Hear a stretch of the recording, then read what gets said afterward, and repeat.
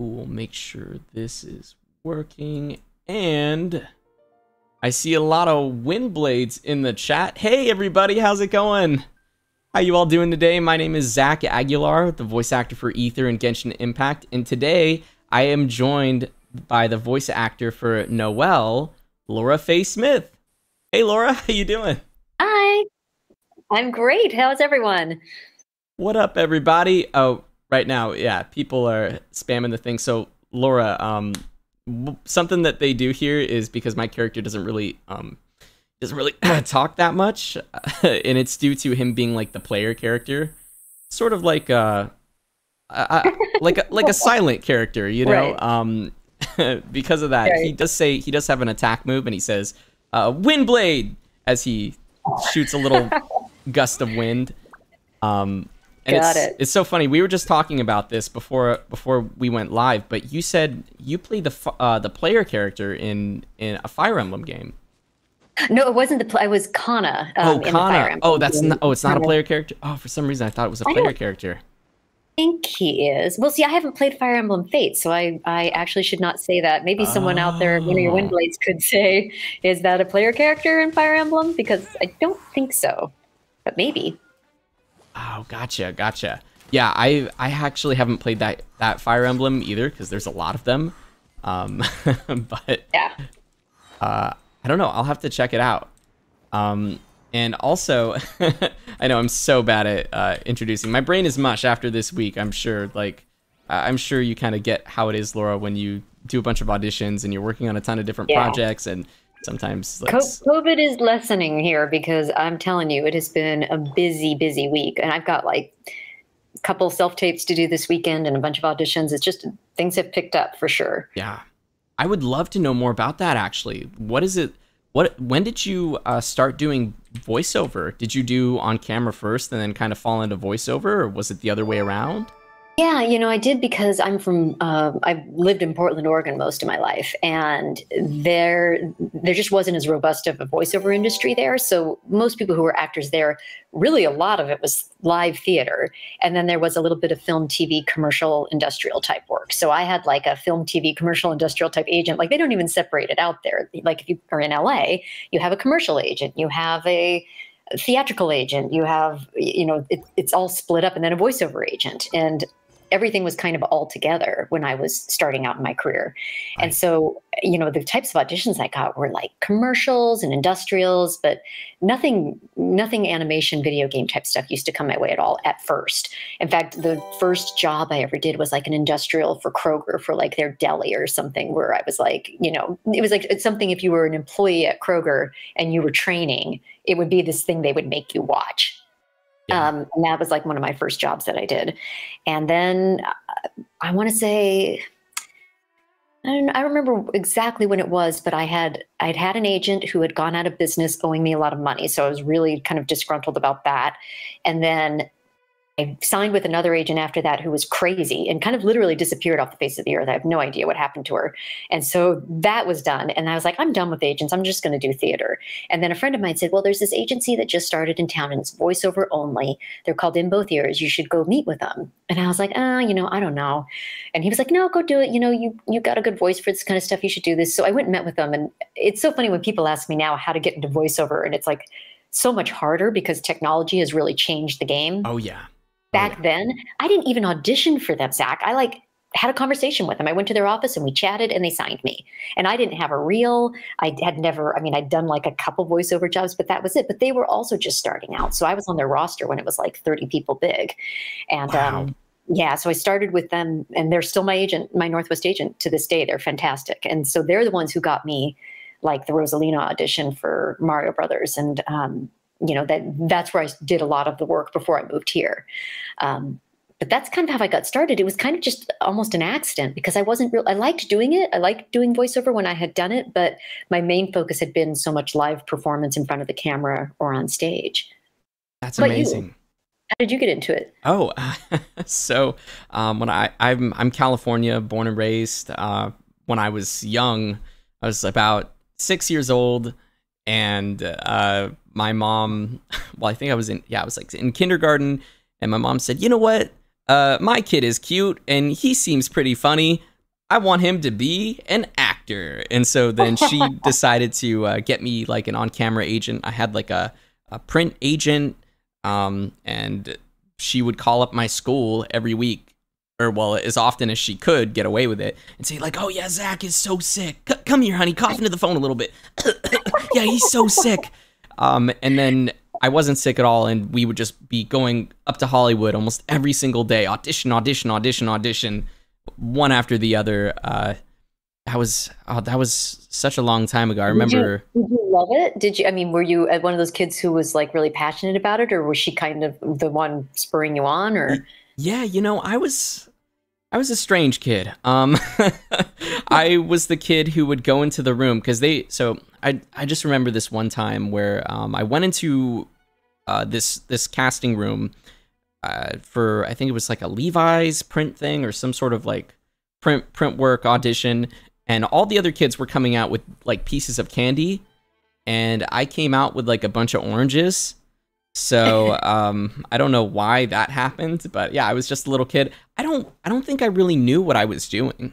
Honestly, I don't remember if I loved it or if I hated it, but I think what it became normal life for you at a certain point, right? Yeah. I think what it came down to was I think I wanted to live a normal life. Like I saw what my friends at school had, and I just kind of wanted that. And so then my mom kind of took me out of acting back then. So I did a few things. I did some print work. I did some small little like short films, did like some commercials. And then I got out of it almost completely, lived my life normally up until I was about 12 or 13 years old. At this point, I'd loved video games. I'd loved animation. I'd loved all that kind of stuff. So I decided, oh, like voiceover, this looks cool.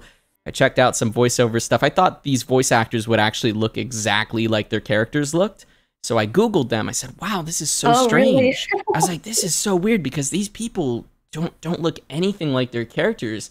This is so interesting. And so it kind of opened up a whole new world for me. I took some voiceover classes specifically. I told my parents I wanted to get back into acting at 12, 13, and my mom was thrilled. She's like, yes, we got him back.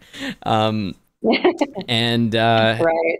And after that, I just kind of pursued voiceover just by itself, and then I ended up winning a competition at Anime Expo in 2014, which exciting. That was like my first big studio role, and it led me to greater things. It just kept snowballing from there. Meeting people, making connections, getting the opportunity to audition. I had one of my first directors actually walked me into an agency. So it's been quite the journey. But that's super cool that you mentioned. I saw some people in our chat too were mentioning Rosalina. Great. What was that like for you, trying to like Rosalina, getting that role? How do you get into something like that? Like in Mario, that's huge.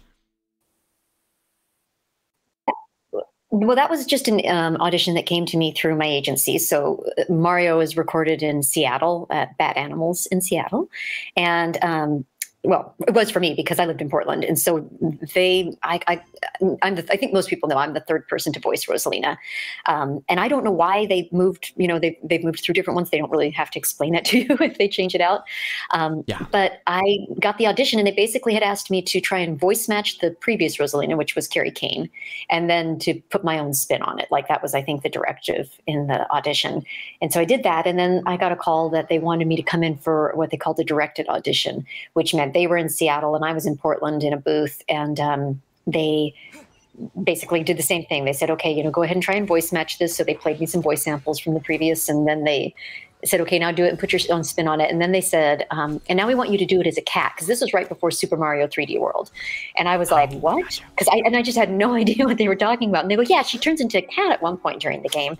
So can you do it as a cat? And to say do it was all a lot of efforts and things. And then there were some lines, but I had no idea what to do. So I was there alone in the booth, and I'm just like started making all these cat noises. So I'm by myself, just like, like I'm kind of reading actions, going, okay, sliding down a wall. What would that sound like? And I go and go, and nobody's coming on and saying, giving any adjustments or telling me to stop. So I just keep going, and it felt like forever. I mean, it probably was like 5 minutes or something, but it felt endless. Yeah. And then finally, I just stopped because I had run out of ideas, and there was a silence, and then all of a sudden the voice mic comes on the client side, and they're laughing, and they're like, okay, thank you, bye. And I was just like, oh my God, either I just made the biggest fool out of myself, or that went really well. And I didn't know which. And I walked out, and there was an engineer sitting there like reading his magazine. And I was like, hey, how do you think that went? And he was like, oh, I don't know. I wasn't paying attention. And I was like, oh. So I went away. But then a couple of days later, I got the call from my agent, and I had booked it. So, but I was totally uncertain when I left that audition, because there was no, if you're in person, you can at least see if people are like responding to what you're doing in a positive, naked way. You walk out, they say goodbye to you. But this was just suddenly like the connection was shut off, and I had no idea what people thought. Oh, no, that's so it's so funny, because I am like reliving this experience multiple times. I know exactly what you're talking about. When did that happen to you? Yeah, and how awkward it can be too. Like, you just get that awkward silence. There's been a lot of things that I've done, and I never can tell if they like it, or if they hated it so much they don't want to give me an adjustment and say, hey, maybe do it this way. They're just like, okay, yeah, thanks, bye. And yeah, and then there's times where you're like, oh my God, that went so bad. And then other times then you book stuff, and you just have no way to know. And so much of what we do, we send that, MP3 out to our agent, and they submit it, and you don't ever know one way or another unless you book it. But it's so different when you're doing a directed audition, and you're there and they're there, and you're kind of looking for those clues because you're in the room. Right. But it's hard when you're doing it, remote. So you can't look for any clues, and then your engineer's not paying attention either. Yeah, it's at least they can hear the conversation sometimes. Like, they can hear what people are talking about, even if you can't. Yeah. Though, like, I've done it too. Even going into studios, or going into a studio to do an audition, but then the client, of course, is not in Los Angeles, so they're just over the phone, and they give me the headphones, and that's how we all communicate to them. And I remember one time I went into into a studio for an audition, and I thought that what I did just completely sucked. I was not happy with it at the end. I was like, oh man, like, I put on a smile. I'm like, yeah, guys, thanks for letting me audition. And the owner comes out and talks to me, and I'm like, oh God, like, what does this mean? And the owner comes out and tells me that the client was super happy with it. And I was shocked. I thought the owner was just BSing me or trying to make me feel better, but then I ended up getting the role a few days later. But I was certain that they did not care for what I did. There was no hint of them being like, oh yeah, that's great, or oh, that's super funny, that's cool. It's just kind of random sometimes. I know. And then there's a time where they love on you, and you walk out of there like, I nailed it, and then you don't get it. And you're like, wait, what? I guess they didn't love me that much. Yeah, maybe they tell everybody that. Yeah. Have you had that experience for on camera though too? Because I've had that experience where I went in for a commercial thing. I remember not too long ago, and I when you're auditioning for the commercial stuff, you're in front of a panel of, sometimes you're in front of a panel of people, or I was in front of like 5 people, I think, in the room when I went in there. I was so stressed out and nervous, and I did my thing. And those guys looked at me with the flattest faces I've ever seen in my entire life. Just like, okay, yeah, thanks, bye. Just like that. And then my agent called me, like, I don't know what it was, a week later or something, saying, yeah, congratulations, you got it. Like, they loved it. And I'm like, what? Yeah. What are you talking about? They loved it. Done like commercial callbacks where you go in and like, it'll be like 4 or 5 people in the room, and they're all on their computers. Like, no one's looking at you at all. Like, they're all looking at, because I think you're on their screen like this. They're probably hooked into the camera somehow, but they're not even looking at you in the room. And they're just all kind of head down. And then the casting director is just, talking you through it. But you're thinking, are they like, and people, eating lunch or, texting or whatever they're doing. And you're thinking they're not even watching. And then sometimes you book that stuff. It's shocking. Yeah, totally. you can never, I don't know, you can never really tell. I wonder if they do that for a reason. Do they try to maybe they want you to keep your ego in check, or maybe they've just seen so many people that their brains are mush too, and they don't really know what they want at that point. What's been are you on Clubhouse? No. Well, if you want to, you have to be invited at this point. That's going to change for sure. But it's kind of like audio chat rooms. It's kind of like if podcasts and call-in radio had a baby. And it is so interesting because there's all these rooms with casting directors, and you go in and you can listen. It's always live. Like, you know, if you miss a chat, you miss it. But I've been going to all these rooms with casting directors and listening to them talk. And it has been so educational, and it's free. Like, I mean, you just go in and you listen, and you can go ask questions if you want. So if you have specific questions for, you know, there's like one room I've been in where even if you have a specific audition coming up and you have questions about, I'm thinking about doing this with this, what do you think? And these casting directors will give you advice. It's super cool. And they're really friendly, and it's kind of a great way to network and make connections. Let me know if you want an invite, because I have extra invites to give out right now. Oh, that's interesting. I would love that. Yeah, and then you just make a profile and you go on. But I've actually been like, the biggest takeaway I've had is how much casting and actors are on the same team. Like, we are really like what they want for us, and that they want us to be the answer to their problem. And that's been like really, like, clients obviously are a whole different barrel of fish, but the whole thing with casting, you start really realizing how much they really hope that you're going to be what they're looking for. Oh, 100%. And I think that's been some advice that I've heard kind of go around recently, just about people saying, yeah, I want to get into voiceover, I want to do this, and they're kind of like desperately sending out emails instead of, you know, it's less of like, please allow me to do this, and more of like, hey, I'm really good at doing this, so I would love to audition for this, because, and that was a thing that I told some of my friends as well, who were trying to get into certain places or audition for certain studios. I said, well, I don't know. Are there any extra skills you have? And one of my friends was like, yeah, I speak fluent Spanish. I'm like, oh my gosh, God. Yeah. I'm like, why don't you put that in your? I don't know, man. Like, I don't really want to mention. If you're multilingual, like, I mean, the amount of things you can do is exponential, because you can do dubbing. I mean, I can't even tell you the amount of ads, commercial auditions I see where they'll say, you must be must be bilingual, fluent in Spanish and English. That comes up all the time. Yeah. Yeah. And people don't realize it. Got an edge. So that's why I try to pitch that to some of my friends too, saying, well, you got to use that. You got to tell them what you can do. And, that'll be your foot in the door sometimes if they're not giving you a chance otherwise. All things being equal, you could have someone who's equally good at the English, but if they can't pull off the Spanish, you're going to get that job if you have that. Right.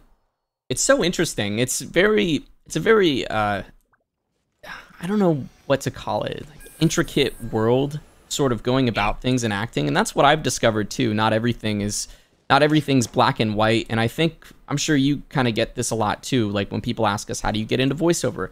How do you get into acting? I mean, really, everybody has a different path. Like for me, mine was winning a competition. That, like, it's the funniest thing. That's actually what got me into voiceover and spiraled everything. So, getting a chance with a studio. Zach, you took the words right out of my mouth. That is the biggest realization I've come to, especially since moving to LA, because when you're in a smaller market like Portland, it's very different. Everybody knows you. Like, I didn't even need to have an actor's access page, really. Like, they made you get one. You kind of had to be in the system, but I hadn't done anything with it. It was when I moved here that I actually had to get my materials, and suddenly you want your IMDb page to be up to date. But in a small market like Portland, because I was doing so much live theater, and a lot of people came to see live theater in that city, that's how people knew who you were, and you got called in sometimes just by people knowing your work. It wasn't about you having to hustle that hard.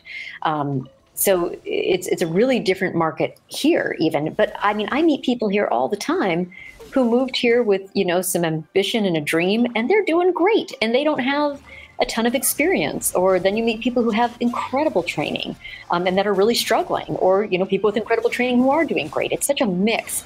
And the biggest thing I've taken away is that there's so many different ways and so many different paths. And no one should, you should never look at what someone else did and beat yourself up and say, oh, there's only one way to do it and I have to do what that person did, because we're so unique as actors. Like my particular demographic defines a lot about the type of work I'm going to do and how much of it is available and what my level of competition is.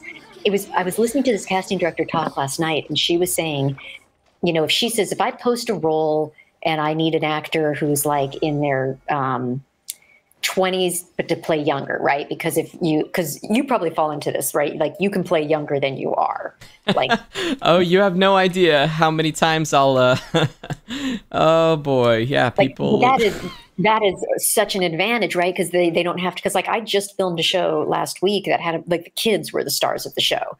Yeah. And they have that thing on the call sheet that says pumpkins 6:30, which means at 6:30 they can't work the kids any further because they have to do schoolwork. So like you shoot a scene and then the kid has to go do schoolwork, and then they come back and you shoot some more, and then they're like, I'm sure you went through that, where there's just a certain hour you can't work past. So if you're 20 and they don't have to follow those rules anymore, they can like use you a lot more, and you can work like an adult, and that's really desirable. So this casting director said, if I've got like, you've got these roles of like, want older to play younger, she goes, there'll be a certain amount of submissions. Like if she posts an audition for that, like a casting notice. And then she goes in that 20 to 30 range, she goes, I'll get like 2,000 submissions. She said, and then you go up into like 30s to 40s and she'll say, you'll get 200 submissions. And then she says, and then if you go up into like the 60s to 70s, you're going to get 15.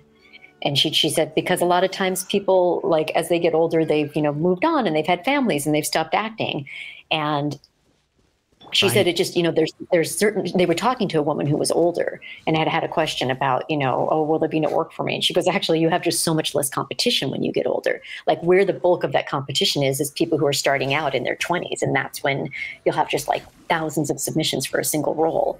So when people start giving advice, I'm like, it totally depends who you are and, Definitely. What your demographic is and, what your ethnicity is. All those different things come into play. So I can speak to it from who I am, but I can't, you and I, our opportunities right now are completely different. Right. Everybody has to kind of find their own way. And you mentioned something that was really funny I want to touch on. I think I've talked about this on my stream before, but for new people who are here, if you didn't know this, when I first started voice acting, I was about, I think I was like 14, 15. Basically, there was a specific test that I had to complete in order to work with studios. It was like the high school equivalency exam. And the reason for that being was so that I could show that I was proficient in my studies. And I think it's a California only exam. I'm not entirely sure, but what it allows is me to record in a studio without having a teacher. So they wouldn't have to pay for a teacher. And that was something that was kind of desirable to the studios, because they're like, yeah, we would love to hire you, and we get it. Like you have this kind of like young sound, but at the same time, one of my directors was telling me like, yeah, they're just gonna hire an adult because they can save money, they can get somebody who's a little bit more experienced, so they might not take a chance on you because of this. And so I ended up completing this test, passing it with flying colors, and then I started working. So and it was because of that one little thing, to save money and to save time and everything, to make myself more accessible and easier to work with. It was just something I had to do.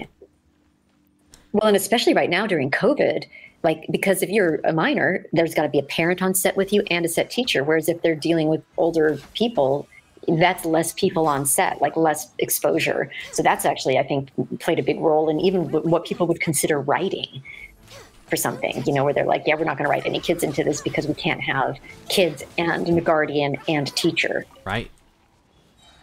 Totally.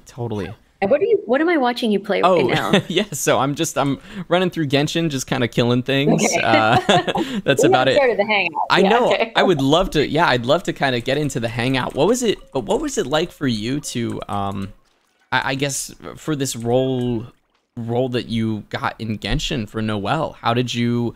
Was it the same thing? Your agency sends you out an audition, or did you know Chris? Actually, well.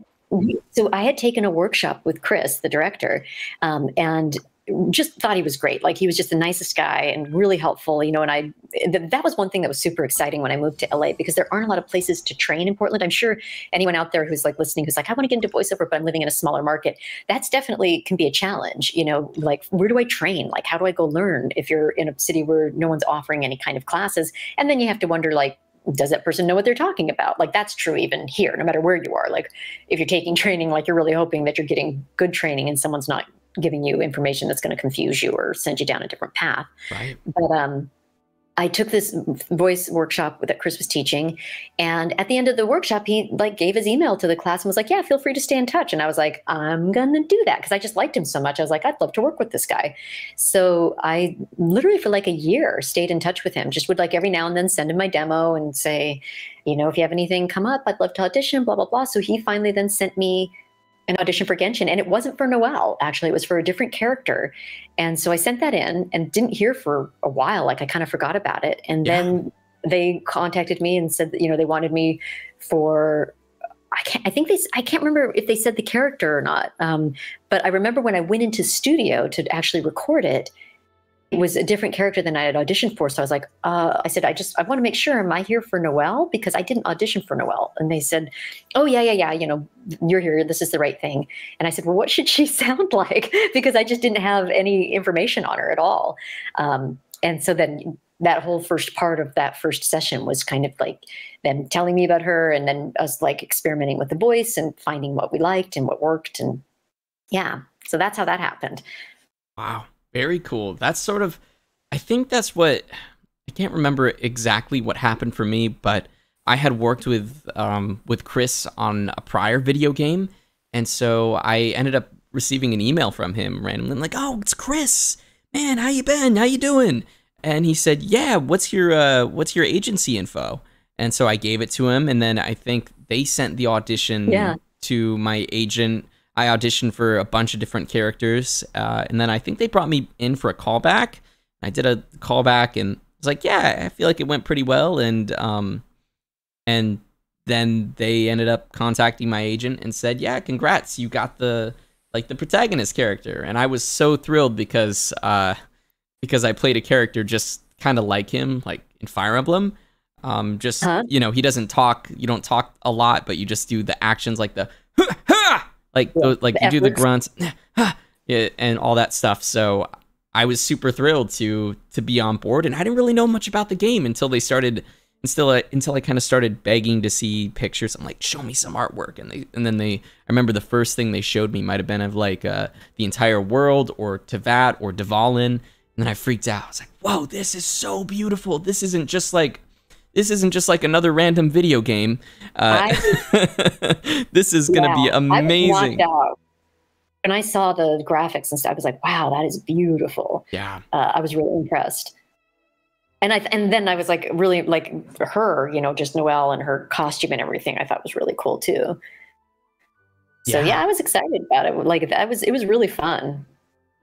Yeah, no, totally. All right. Well, I guess let's get into this thing. I haven't done any of this story before, and I actually don't know a whole lot about Noelle, so I'm excited to kind of go on this adventure with you here too. It's super cool. You're gonna find out. Do you know who she is in the context of the game? That she's the maid to the Knights of Favonius, but she wants to be a knight? Yeah. Okay.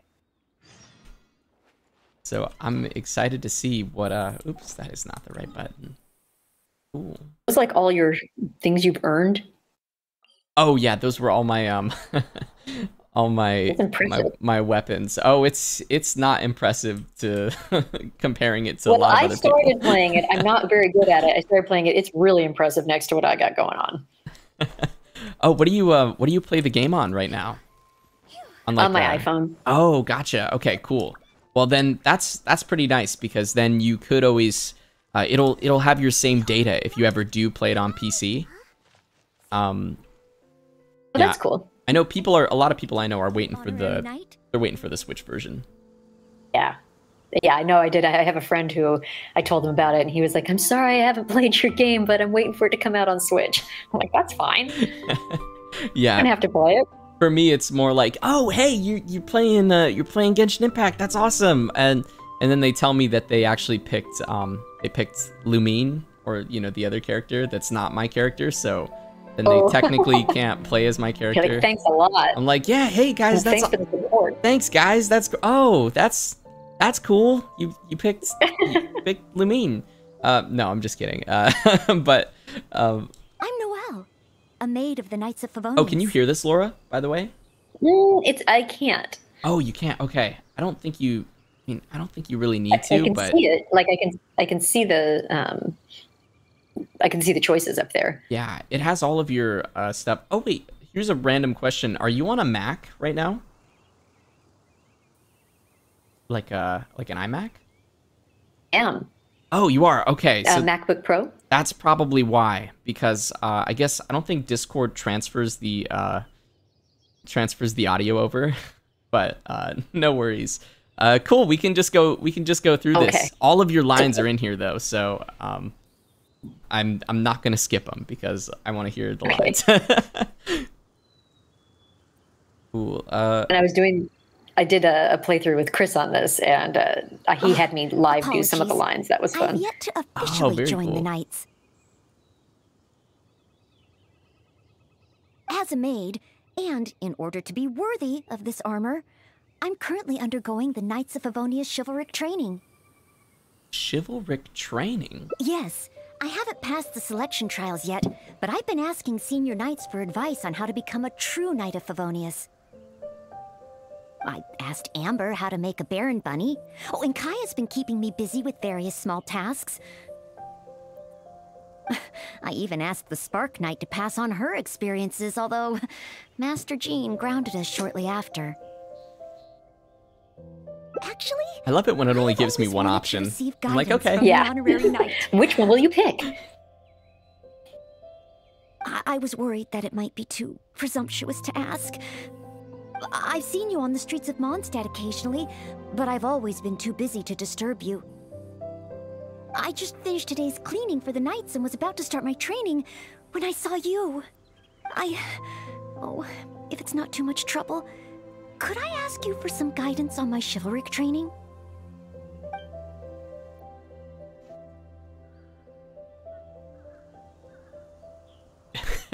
What is this option here? It's okay not to be a knight. What is he saying? Is he like, oh, you can just be a maid? Is that what he's saying? I guess that would seem to be exactly what he's saying. Is like, you don't have to strive for your dreams, Noelle. You can just, you can accept the status quo. That's so bad. No. I'd like to get your opinion on Did you choose the other one? Yes, of course. I could never. I saw a funny tweet. Someone's like, yeah, if you upset Noelle, Zach, I saw that too. That was so break funny. you. Keeping up with my maidly duties and nightly exercises. But training progress break Noelle's has heart will been a break little you, slow. something like that. It's Yes. very funny. Yes. Nightly exercises? Just basic strength and endurance training. 100 push-ups, 100 sit-ups, 100 squats. No way. This is so funny. So there's this show I'm a part of. It's called One Punch Man. And this guy is he ends up becoming very overpowered by doing 100 push-ups, 100 sit-ups, 100 squats, and then a 10-kilometer run. And he does that every single day. And in the summer, he has his air conditioning off because he thinks it'll make him stronger. And then he becomes like the equivalent of Superman, I guess. This is so funny she's saying this right now. And running 2 laps around Mondstadt as a morning routine. I'm actually incredibly busy every day. It's just that I always feel like something's missing. Oh, by the way, for everybody in the chat, I play Genos in One Punch Man. Not Saitama. Genos. One Punch Man, is that a live action show or is it a game? Oh yeah, so it's like it's an anime actually. Oh cool. Yeah, it's That's awesome. It's pretty neat. It's neat because that same anime got me out to New York City Comic Con, and so I went out there to promote that with some of my castmates, and on the flight back we actually met Stan Lee. You know who Stan Lee was? Really? Yeah. Yeah. So we met Stan Lee. One one of my castmates actually worked with him on a Marvel set, because he did stunt work and he did a bunch of other stuff for Civil War. So so he introduced me to Stan Lee, and it was very surreal. I wish I asked for a picture, but also I didn't want to be weird, because, you know, it's like he just took pictures all weekend with fans and whatnot. Right. So I got to meet him on the flight back. It was very cool. And then I think there were like some other Disney kids that got invited out there too, and he knew all of them as well. I don't know, small world, very nice. It is amazing at some point when you start meeting people and you're like, I can't believe I just met that, you know, these people that you knew who they were and watched all their work or read their work or whatever. Like I worked with a lot of playwrights through this new play festival I used to do in Portland. And there were times where you're like, I remember reading about this person, like when I was in theater school, and now I'm sitting here talking to them. And it was a very surreal experience. Yeah. I know, it was so crazy. I remember shaking his hand. I'm like, I will never wash this hand ever again. Right. Yeah, it was very cool. I couldn't stop thinking about it. I remember I told it's a fun story. I love telling it every single time. We went into the airport and Stan's bodyguard was there. It was like, whoa, back up. And my friend's like, no. I know him. And then Stan gets up from his chair and he kind of squints his eyes a little bit and he looks over at my friend. And then he says, I know that guy. Bring him over here. And so then we all got to go over and meet him and chat with him, even if it was just for a few minutes. It very, very, very surreal. What a great story. Yeah, it's so cool. Just another thing, right? Being a part of the entertainment industry, another cool thing. Because I feel like we put ourselves in these positions and stuff, and it was totally a right time, right place kind of thing. He just so happened to be on the exact same flight that we were on going back to LA. So yeah. I'm trying to figure out what I should pick here. Like, what you lack is rest, what you lack is strength. Which one isn't offensive? It's either work harder or work less. Yeah. Like, you need to work harder, but you need to build your strength or you need to chill. Noelle's kind of intense. You know what I mean? Like she's studying all the time for that and always feels like she should be doing more and working harder. So maybe pick rest. Yeah. I think you're right. Rest? That's nicer to yourself. Rest. No, see, she can't even fathom that. Besides, I'm still not skilled enough. Any free time that I get should be spent training. If I want to become a real knight soon, I have to continue to put in more effort than the others. But time is precious. If I rest, I'll feel guilty. This is... I'm relating so much to this right now. Especially when it comes to things, you get auditions. I'm like, do I want to do this? Yes, I have to. I must. Do I really think I'm good for this? Yes, I'll make myself good for it. Or I'll do something that's so different that they'll have to love it. How often do you send like 2 takes on things? You know, where you do one kind of according to the specs they send you and then one that's just kind of random? Yeah. I think I send... It really depends. If I think I'm very good for the role and I have a whole other way that I should do it, whether it's in a different voice or I don't know, whether it's in a different voice or there's a bunch of different readings that I want to take on it, then I will send it. But I guess not too often.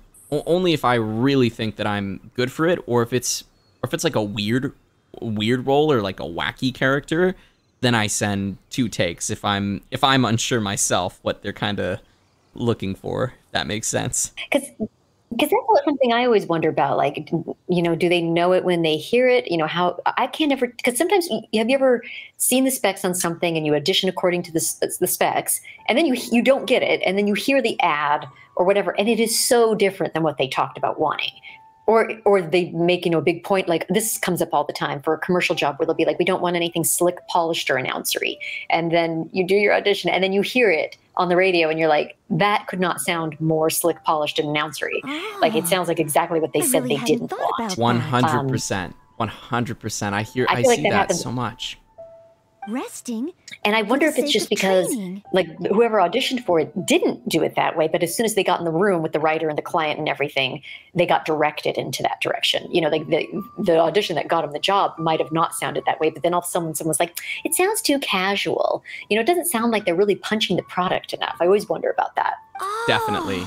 So that's why Miss Lisa you know, always has afternoon tea in the library. I see that. I get it now. Oh, she's talking about Lisa's afternoon tea in the library. Yeah, I'm not really sure. Sometimes I don't know. I've kind of accepted the fact that a lot of those guys are, I hate to say it, but they're a little crazy, a little cuckoo.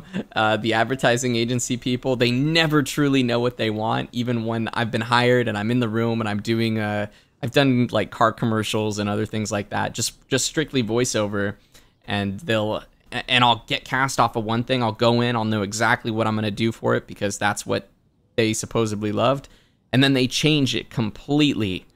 They want me to tap certain words. They want it to sound super announcerish. They don't want it to sound like a normal person. But then again, sometimes that's what they think sounds like a normal person, is somebody talking like this. I'm like, that is not a normal person.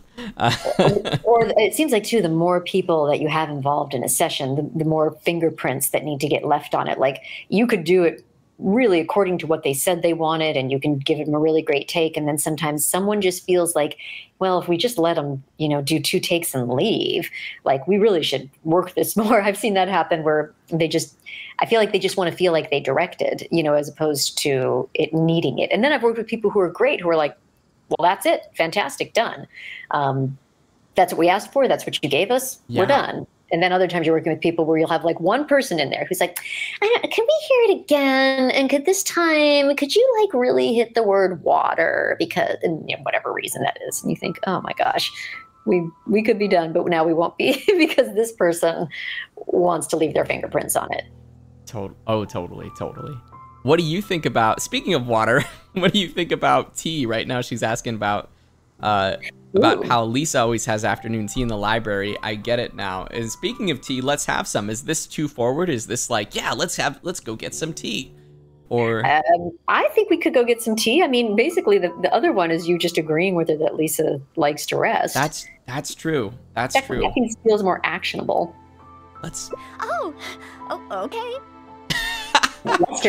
I wish you could hear this. I love the way you read this line. That's awesome.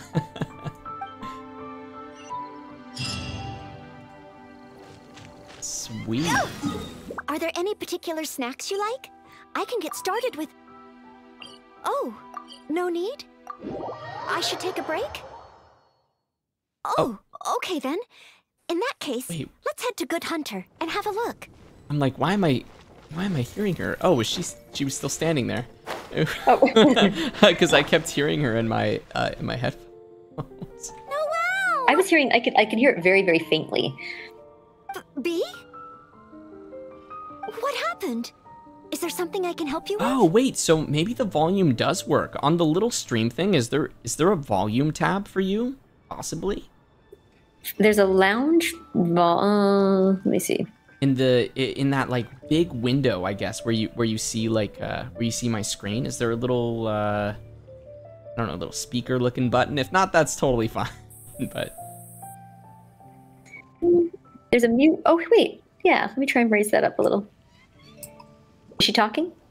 Let me see if you can hear this. Quinn, he's ignoring me again. Yeah, now I can hear it. Oh, awesome. Okay, sweet. It's faint, but I can hear it. Well, take your time. No rush. I'm here to help. You know what I love in this scene? That dude in the fountain back there just hanging out. To call him over for a chat. Did you notice him? Yeah. Oh, a date? He's like pulling focus. Yeah. In an acting class, we would make up some probably some improv of this guy. What is he doing? He's actually doing a lot. Like he's not. Look, he's scooping up. Yeah. Coins. Oh, is that? Oh, this is what he is. He's looking around. He looks left, right. He's like, huh. Yeah, I don't think anybody. Crystal, he's the brother of a character. There's another character that he's the brother of, and he actually that collects the money from the fountain for her because she's sick or something like that. Oh, okay. Oh, so he's a good guy. He's not. So it's. He looks super shady, but he's doing it for a good cause. Shady. Like he's just lurking back there, but he's super obvious. Yes. Like he's not remotely I've been over subtle. to him several times today already. But no matter how hard I try to make conversation, he just focuses on his stall and ignores me completely. Noelle, everyone in Mondstadt thinks you're really cute. You must be really popular, right? Can you help me out? Of course. It's a maid's responsibility to help the residents of Mondstadt. It's just, I don't have any experience in this area. Even Noelle can't help me. Oh, please, don't worry. Oh, we also have the honorary knight here. Honorary knight. There you go. Can you help me? Honorary knight. Oh yeah. I'm just looking at this guy, waiting for him to scoop up some more money, or whatever it is. He's hitting, he's like it's once you notice him, you can't unsee him. I guess I'll help. Oh, thank you. Let's analyze the situation first. Bee said that Quinn always seems busy and ignores everything she says. But I know that she's often looking for small talk with Quinn.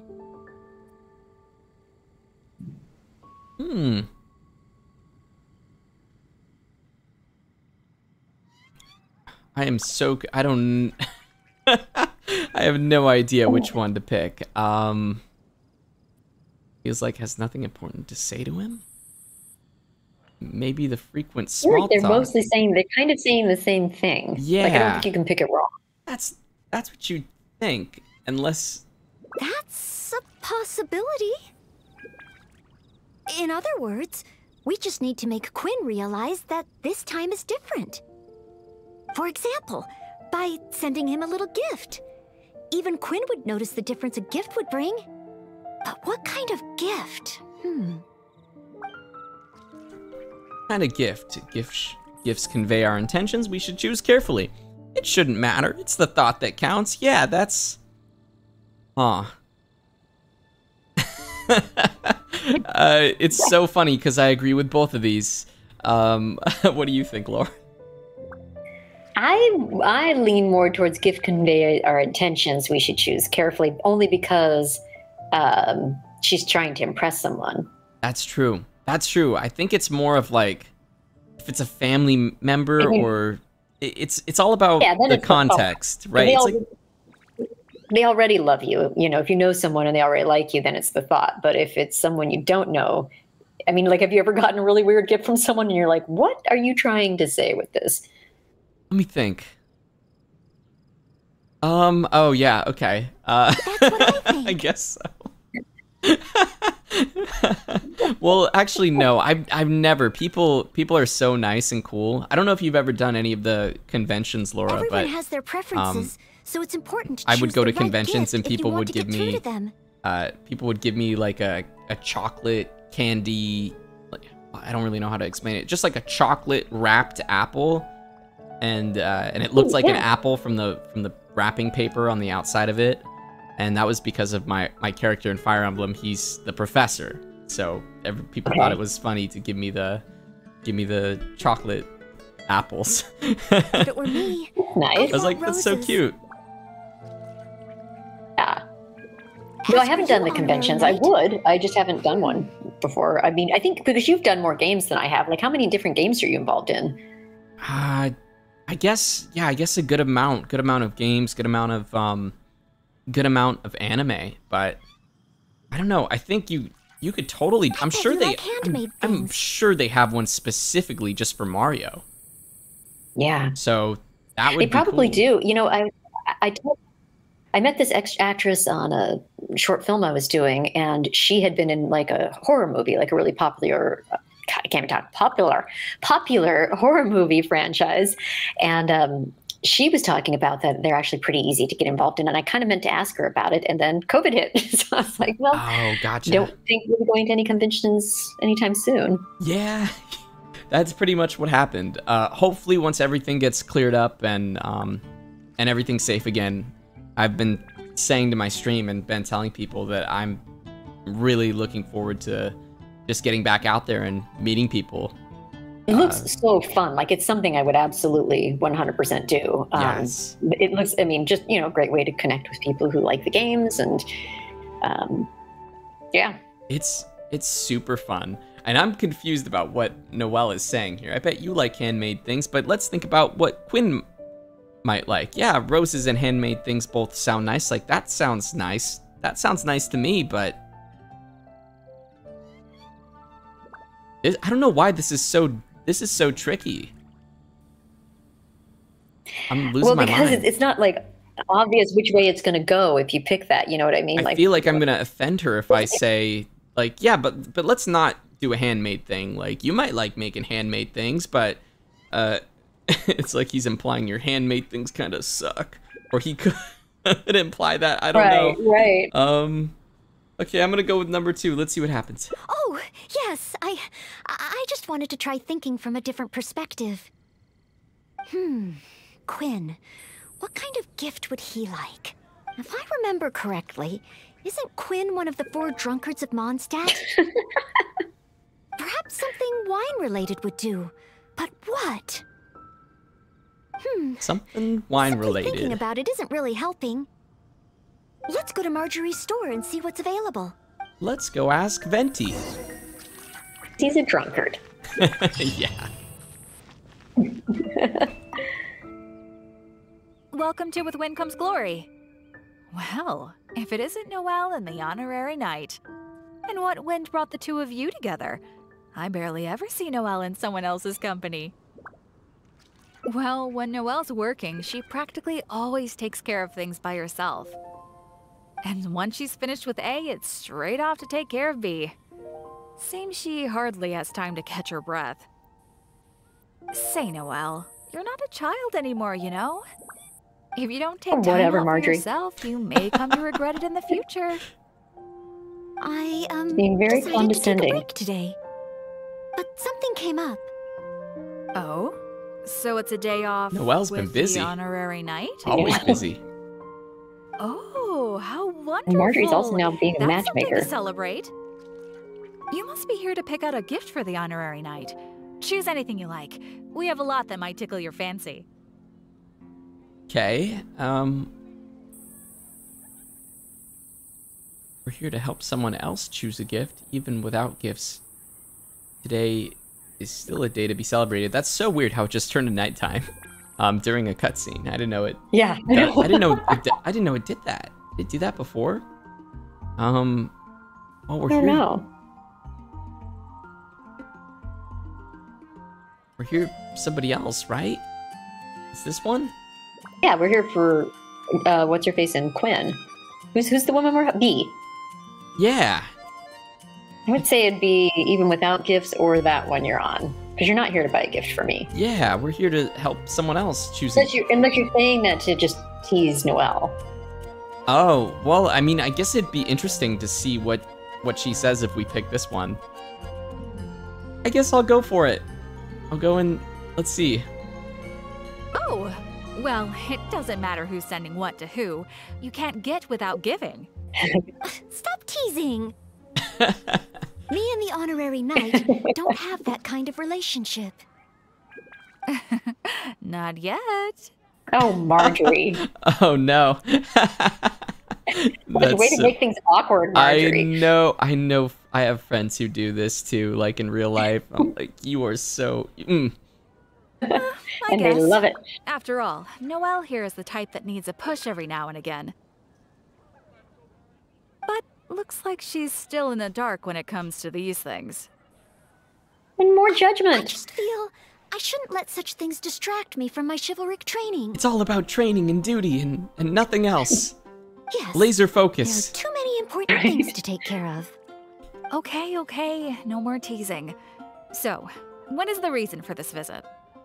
So, you're choosing a gift for B to give to Quinn. In that case, I have a couple of fun new things in stock.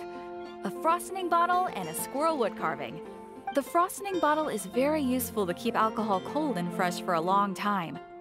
As for the squirrel wood carving, well, it's a nice ornament and it would look great at Quinn's stall. So, bottle or ornament. Which will it be? Wow. Okay, interesting. A squirrel wood carving? Who wants a squirrel wood carving? And he's a drunk. I think it's obvious. That's what I'm saying. A wood carving of I don't know. Maybe the. Go for it if you want. No, there's no way. I gotta go for the bottle. That is so funny though. The frosting Maybe they want to see if people are paying attention, and that's why they I guess threw that so. option in. They remembered what I said. Oh. So frosting bottle it is? Alrighty, let me wrap it up for you. Okay, Yeah. now that the gift is wrapped, let's hurry back and give it to Bee. Cool. Yeah, Chongyun would have liked the squirrel carving, for sure. Huh? Give the frosting bottle to Quinn? Also, thanks for the help, guys, in the chat. I got a lot of people saying, pick one, pick two, pick three. Oh, that's great. Yeah, you should ask them and not me. I'm kind of trying to have my well, if I ask people, this always, I swear, it always happens. If I do ask people, I get a crazy amount of responses and I can't tell. Oh, I don't know. I've never seen a consecutive. People's brains are like, yeah, this is the correct option, and then people try to mess with me and say, oh, this is the wrong option. Haha, let's do this because it'll be funny. So it's always hard to tell. right. It does look like something that he'd be interested in. Wait. Maybe I can use the gift as bait. I could say that if he wants to get the gift, then he'll have to come on a date with me first. Thank you both so much. With I'll this play gift, Bee. there's no way Kun will be able to refuse me. Uh-huh. Is that how gifts work? That is how gifts work. If I am correct, if you it's like if you buy your agent an expensive bottle of wine, then you're, especially like on New Year's or before New Year's, and you go drop off some gifts, you're more than likely to succeed in the next year. As long as it helps. Yeah. Past year probably changed a lot of that for people, though. It did. What's wrong? Yeah, it was tricky. I was sending out things to people, and some things didn't arrive, and some things people didn't get, and I had to check. I was like, "Are you in the office?" Or, "Oh, you're not." Right. Oh, okay. Is the office even there anymore? Oh, it's not. Okay. Yeah. Well, I mean, that's going to be super interesting. How many people stay working remote this next year? Yeah. I mean, we always have for the most part, so that's not that different. But like in terms of our daily work of auditioning, I mean, I do much prefer to go into studio than try and record from home. Right. I've been on kind of like almost the opposite end of that, actually, because I invested a lot of money into having like a whole home setup. I mean, I have everything, you know, I got the booth, I have the microphone, the equipment. So technically I can kind of match people's audio. But at the same time, I do miss that human interaction and this weird, that weird little butterflies, like the butterflies I get when I go in, just wanting to, I don't know how to explain it, but sometimes when I'm nervous, I feel like I do better. Yeah. I think that's totally true. I mean, it can work in your favor. Nervous energy can be really positive, especially when you're auditioning for things, because you're just a little more amped up than you are when you're super relaxed. And then again, depending on what it is, sometimes that really just totally relaxed thing works too. It's so much dependent on what you're auditioning for, I think. Yeah. And what kind of energy you want to bring to it. Totally. But I think a lot of camera stuff is going to stay remote, because for people who don't want to like rent studio space, you know, audition space, and that they can do everything through Zoom like we've been doing, I think that's going to stick around. Definitely. It's so, and this is so random, Laura, but I just noticed that guy in the background, he's gone now from this shot. He got all the money. Oh, he, I was cleaned thinking, it out. I was thinking he fell in, and this is a whole other storyline. I hope he can breathe underwater down there. No, it's not the gift. That poor I've been guy. so focused on convincing Quinn, I hadn't even thought about where our date's gonna be. I've never gotten to that stage. Where? Noelle, could you help me? A date should be properly planned, so I'll wait. No need to rush. I knew this was like a date sort of thing, but this is so interesting. We're helping her plan for her date. Yeah, he's being very needy. But maybe that just kind of goes to show the kind of character Noelle is, just always helping need a people. place with pleasant scenery? For sure. Yeah, that's very much her brand. And so that's why they threw that in there. They're like, yeah, you want to get to know Noelle better? You're going to be helping people too. If we see anywhere good, let's take a picture. And feel let like me have the final say. Technically, as my character, because he goes around and does a bunch of tasks, Tale about Cape Oath. I would say Maybe that would he's be a sort good of spot. similar in a way, in terms of helping people, just probably not as efficient and able to get the job done as fast as Subservient. Noelle. Yeah. And he's a higher status too than Noelle. We're way behind schedule. Oh yeah, I guess so, technically. How do I... Oh, you can see Falcon Coast from here. Such a beautiful view. Wait, is Let's this find the... a good angle and take a picture. I'm so confused. Is this the date spot? It's raining and... Well, we're kind of just scoping out locations to give to B to like say, well, here's a place you could have a date, and here's a place you could have a date. Oh, I see. Well, let's take a picture. That's so funny. Take a picture of this dreary, rainy day. Nothing says romance like pouring rain. Does that work if I just do that? Oh yeah, it does. Okay. Let's head to Star Snatch Cliff next.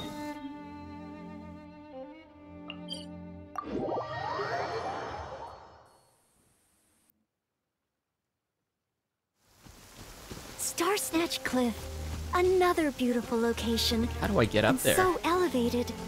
This place is super famous for its nightscape. I am the wrong person to ask. I I'm guess- still so new. I guess climb. I think you'll find that too in this game. There's a lot of exploring and adventuring and climbing. Lots of climbing. Oh, Just keep when I climbing. first started, I mean, the first day I played, like, I just spent all this time running through the grass and along the coast. I couldn't figure out where I was even supposed to go. It was pathetic. And then then I was like, oh, I guess I could follow Paimon, and, you know, that helped. But I didn't even know what I was supposed to be doing. So I was just running around. I know, it gets tricky, especially in these open world games when there's just so many things around you. And as you explore, you'll find that there's just a million different things to do. And it can definitely be a little bit overwhelming at first. Like, I didn't know I was supposed to pick things up at first. You know, I passed things and I'd think, oh, is that poisonous? Should I not touch that? You know, or if I touch that, is it going to immediately kill me? Like when I would see, would they say like a mushroom's over here, or there'd be something to collect? I wasn't sure at first because it doesn't really like, I'm sure there's an instruction thing somewhere. I just haven't seen it. Just been experimenting when I play. Totally. Yeah, and you don't know yet. You don't know what the game mechanics are or what it's gonna throw at you. But in this game, it's sort of like, yeah, pick up anything and everything because you're gonna need it at some point. Yeah, right, like that right there. When I was running through that, I was kind of cringing at first when I was first playing it, going, "What is that? Is that the thing that kills you? Do you lose life force every time you run past it?" Just don't walk into the fire. Let's get a picture from the top. Our That's director, the one thing not to do. our director Chris, he uses this character called Klee, and she throws down little bombs. Long story short is we played together for the first time, and he tried to. He was such a higher level than I was, like so much higher level than I was. So he does a lot more damage. And he tried to kill me the first time. It was great. He just threw fire all over me. I had to go use the restroom, and I left my game on, and he threw flames on the ground and thought it was hilarious as my health bar just magically melted away. Oh, Chris. He's hilarious. Oh, I know. He's great.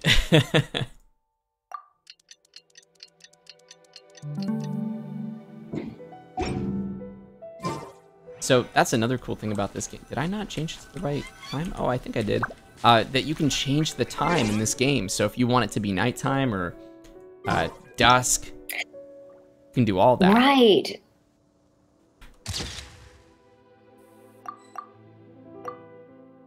Okay. Is that a good enough picture? I think Yeah. so. Now, one more option.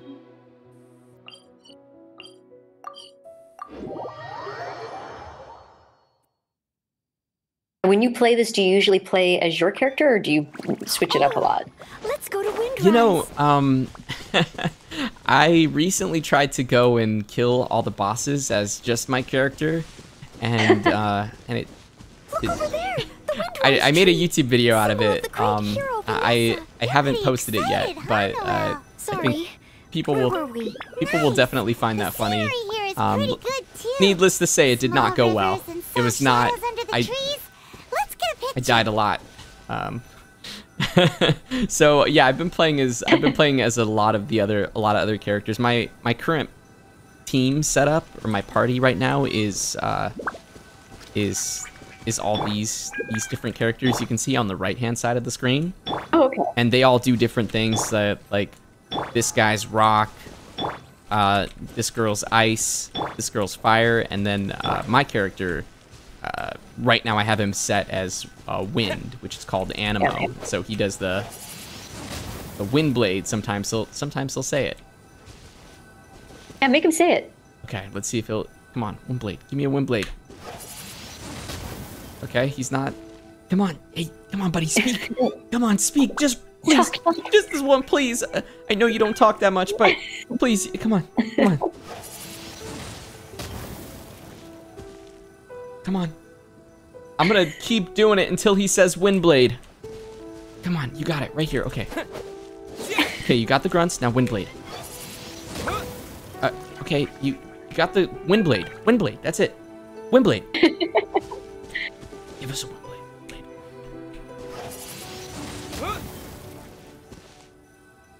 Windblade. Maybe he's a little bit shy. Okay. I know. Come on. Okay, just voice dub it in for us.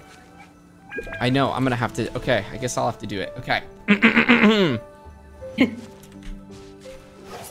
Windblade! Okay, there we go. Oh, that was so good. That was perfect. Yeah, it came directly from the game. I did not do that. As you can see, my character, he talks a lot. He speaks. Trust me. Just trust me. Do you prefer, when you're doing a character, do you prefer doing lines or efforts? At this point, I think lines. Right. You've just done enough of the efforts. You're like, all right, full day of that. It can get tiring, though. I will say. Let's get back to B.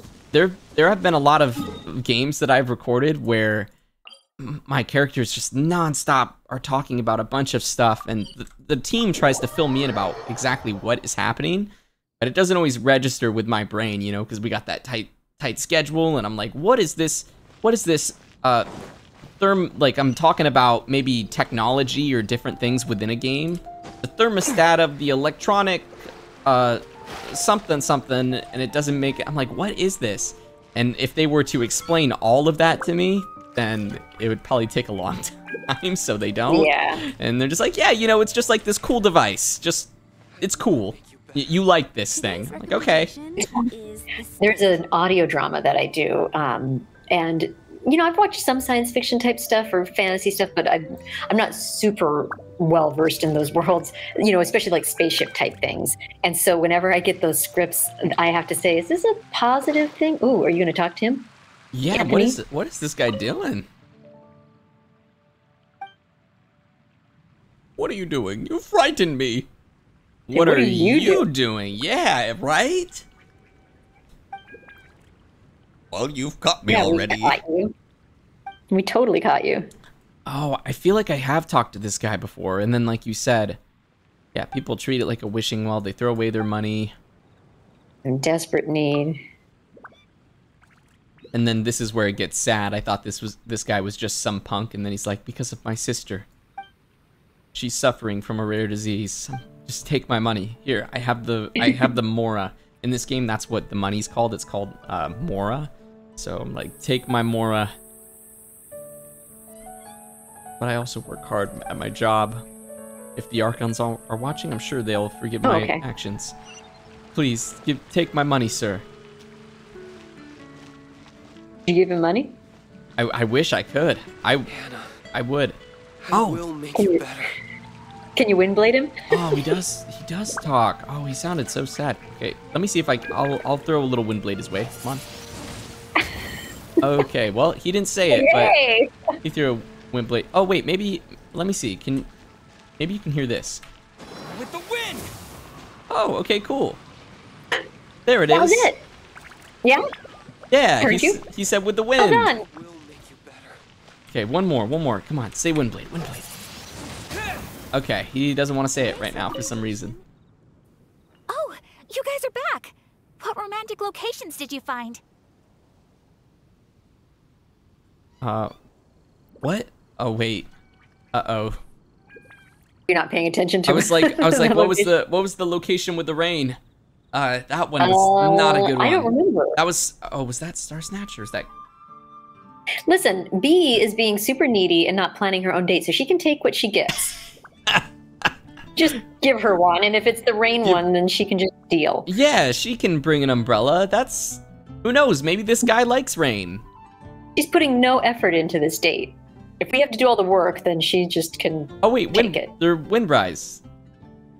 Was Windrise the one? I don't remember which one. I don't remember. Okay. I'm just gonna... there's too many things. I'm not gonna look at the chat, everybody. Stop. I can't. There's so many options. I say Windrise, Cape Oath, Windrise. I'm gonna choose the one that I haven't seen, and that's Star Snatch. Wait, aren't there people here already? I don't want other people ruining the atmosphere while we're on the date. Let's look at another place. How about Windrise? I choose the one that, like, people aren't saying. Anthony's back. Oh, May what? your love be as free as a dandelion. Anthony's back, too. Oh, yeah, there he is. He's still down there. He has the same motion. He goes, can we make this guy a playable character? That'd be great. Windrise? I know. I wish they would. That's a great location, but isn't it a bit cliché? Huh? Cliché? Wait, so they make us go to Windrise, I think, anyways. Folks are always going on about something symbolic about that place. Besides, we've been there so many times when we were young. It just feels like there's nothing special or new about it. Oh. See, this is why B can't get a date. Okay. She's difficult. I'm going with difficult. Cape Oath. Thanks so much. What? I'm off to find Quinn. Hold on a sec. Quinn, I wonder what kind of oath he'll make to me. Is Windrise? This girl frustrates me. That was probably the rainy one. Yeah. The book said that it was the most popular place in Mondstadt. I'm not sure. What was that book written? I found it while cleaning a corner of the library. It was the story of Windrise and Lady Vanessa. I thought folks in Mondstadt would still like to go there. Whoa, this is forward. Would you like to go there with me? Don't worry about it. I like it. Yeah, this is the one we gotta choose. You want to go to Windrise? Think of it as our last break of the day. Oh, okay. Follow me. She's so cute. I love Noelle's design. It's so cool. I do too. Will make you I remember I Love her saw costume. that. And I thought I remember I saw her. I was like, whoa, like, can you play as this character? This is so awesome. I hear if you build her right that she's an incredible tank character, that she's really can do a lot, but you have to build it right. Yeah, I've heard that too. I need to make... So in the game, you can have a bunch of different teams technically. So even though I have 4 characters right now on my thing, you can have multiple teams of 4 characters, if that makes sense. Kind of like a team A, team B, team C of 4 different characters. And I definitely want to put her on one of my teams, but I'm not there yet currently. I'm just trying to level up my main party first because I'm running out of materials. The air here really refreshes you in an instant. Forget about training and work. Just breathe and feel the wind. Nothing else.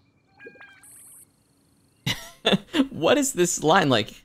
You know, you can come here whenever you want, right? Like, I think it's the same thing of like you could relax more often, you know, like you could take a break. oh, Noelle. yeah, totally. That's true. But training and work are still the things I need to focus on. If I didn't take them seriously, I wouldn't be a reliable maid. So this is the responsibility that you put on yourself? Isn't that tiring? Yeah. Yes, to some degree. But Lady Vanessa and Master Jean, oh, they worked much harder than me. I know I have a lot to live up to. That's why I want to become a real Knight of Favonius. To help more people.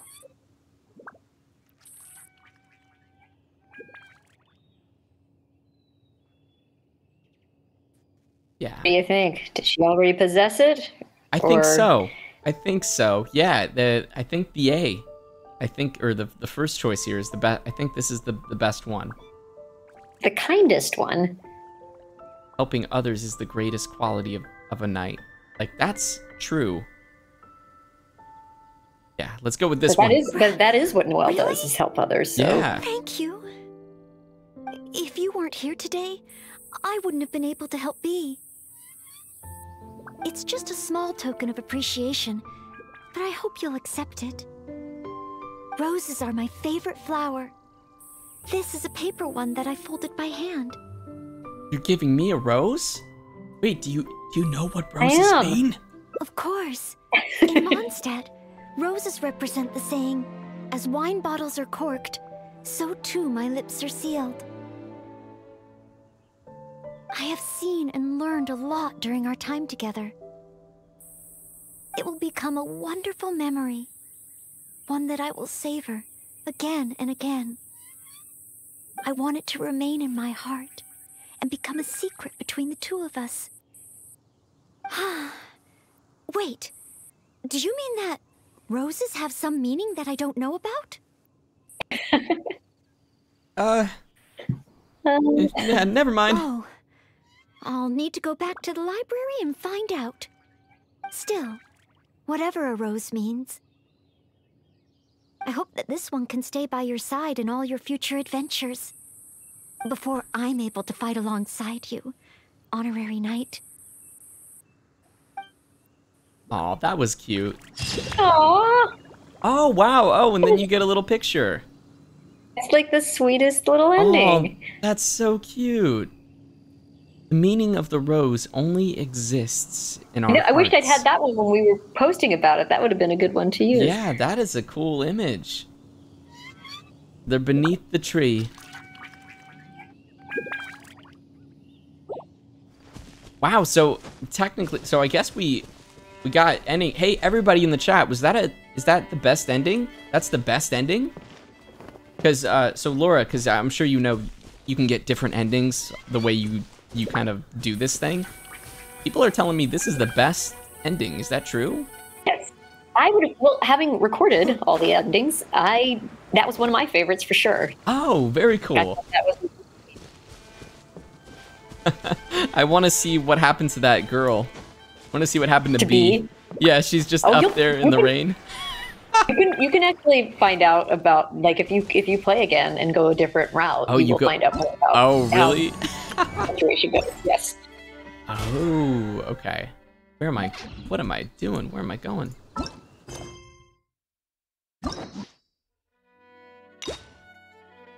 That was so cool. That mate me angry though. That she sent us off. She's like, yeah, go take a bunch of pictures of places. Like, tell me where the best place to go for the date is, and no matter where you choose. She's like, I already know where I want to go. Exactly. Like, we just wasted a ton of time. But what's so great about that ending is that we then like went and had time together. So it wasn't just like being Bee's step and fetch-its for the day. Yeah. Totally. And also, guys, I just want to say, I know I haven't really, I haven't been able to shout out all of the members that have recently joined, but really quick, I just want to say thank you so much to Ram Cookie, that Valley Girl, Brandon, Caesar, Nguyen Tran, who else? So many people in here who have oh wait, somebody said Panthera says just tap E to make Aether say Windblade. Is it just tapping E? Is that it? Hold on a sec. Could I have made him say Windblade this whole time? You're learning something new. I swear, I've held it down and he says Windblade. Does he just say okay? No, guys, it didn't work. Try it again. He's not saying.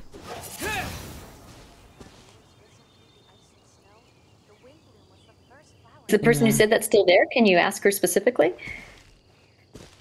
I think that they were. Yeah, I don't. Not hold. Yeah, I'm not holding it, guys.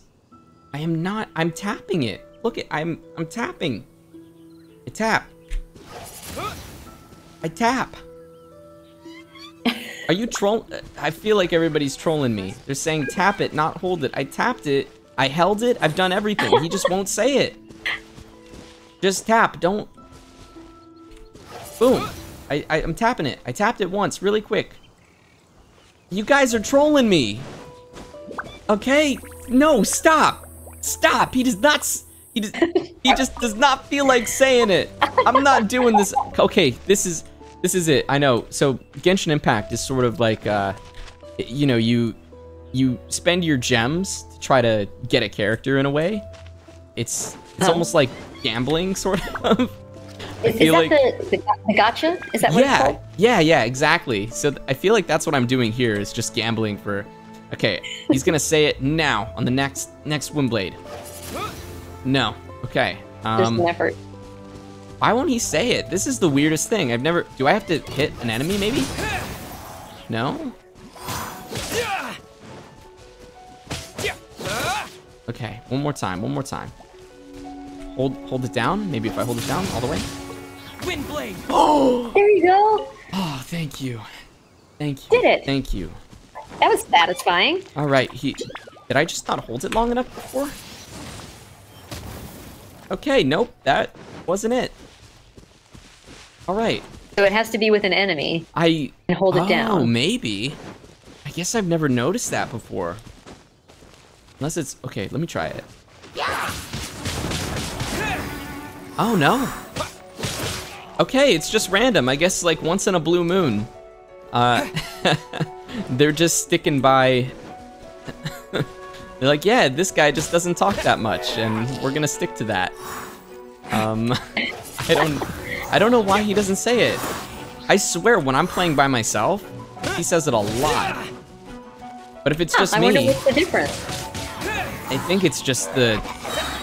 I don't know. Somebody's trolling me. Somebody over at the company is like, yeah, we'll just we'll flip a little switch and make it so Zach's character doesn't say his signature line.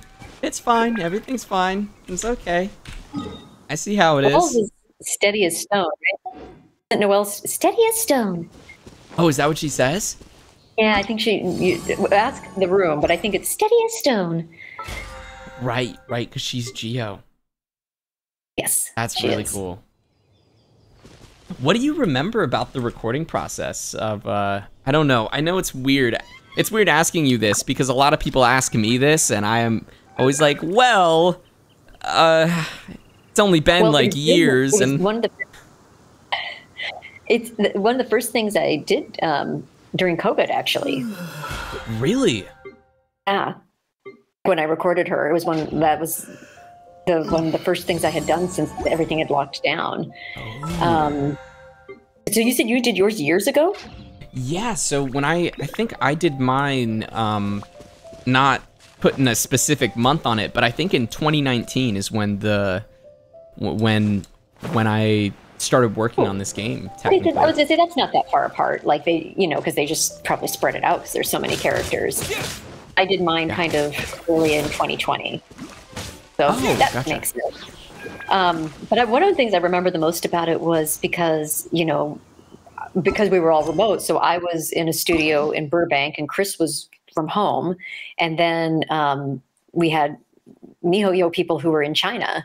And I just remember that they were working through the night. Like you forget about that time change because they were like talking about what they were going to have for breakfast because they had been working all night, but it was the middle of the afternoon here. Yeah.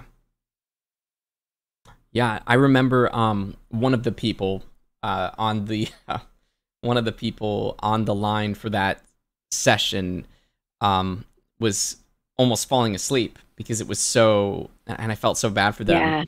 Yeah. Was almost falling asleep because it was so late, or it was like late or like 3 or 4 a.m. in China. Yep. And these people, I'm trying to keep it very, I don't know, very anonymous because we're not supposed to say their names or anything technically. So I don't want to like expose them, because they're like super secret. This is so weird to say. But yeah, you guys watch and you understand. So yeah, I felt really bad. I was like, oh, just go to bed. And I think at one point, our director, Chris, was like, yeah, just go to bed. We got this. Especially for my session, because it was just like a bunch of grunts. Right. Yeah, we got this. Like Zach's done this before. Zach knows the grunts. He's got this. Just don't worry about it. Just go to sleep. Yeah. No, they work really hard. Like I have to say, and that schedule is crazy. Yeah. I've worked graveyard shifts before and it's surreal. Like you get into it, you adjust to it at some point, but it's like living like a vampire. Totally. Oh, and somebody said that. What is that saying? Somebody said, Stormakai says, Aether, I found you in my book. You were a vampire. What do you mean I was a vampire? What? I don't know, but, well, thank you for your super chat. They're on to me. Oh, is this something in the chat? They know all about you. They're on to me and my my baby face, because it's funny because when I reach out to people, I'm sure everyone's like, who the heck is this kid? Yeah, it's you do look, I mean, I don't know how old you are, but you definitely look young for your age, because I was like, I had that moment and I was like, oh, he's in a game. But that's a great thing as an actor, because you can play young. Yeah, it's so wonderful. It's so wonderful walking into a bar, or you go into a liquor store and they just give you that look like you're trying to pull a fast one on me, Sonny. No, you ain't. And I'm like, guys, right. Maybe one of these people, like, until you really like have wrinkles or gray hair or something, that people are always just going to kind of question. Yeah, I went into it's so funny because I don't know, I don't really even when I am like with my friends and hanging out, I don't really drink like a whole lot, but in the before times, before COVID, there was like an arcade kind of bar.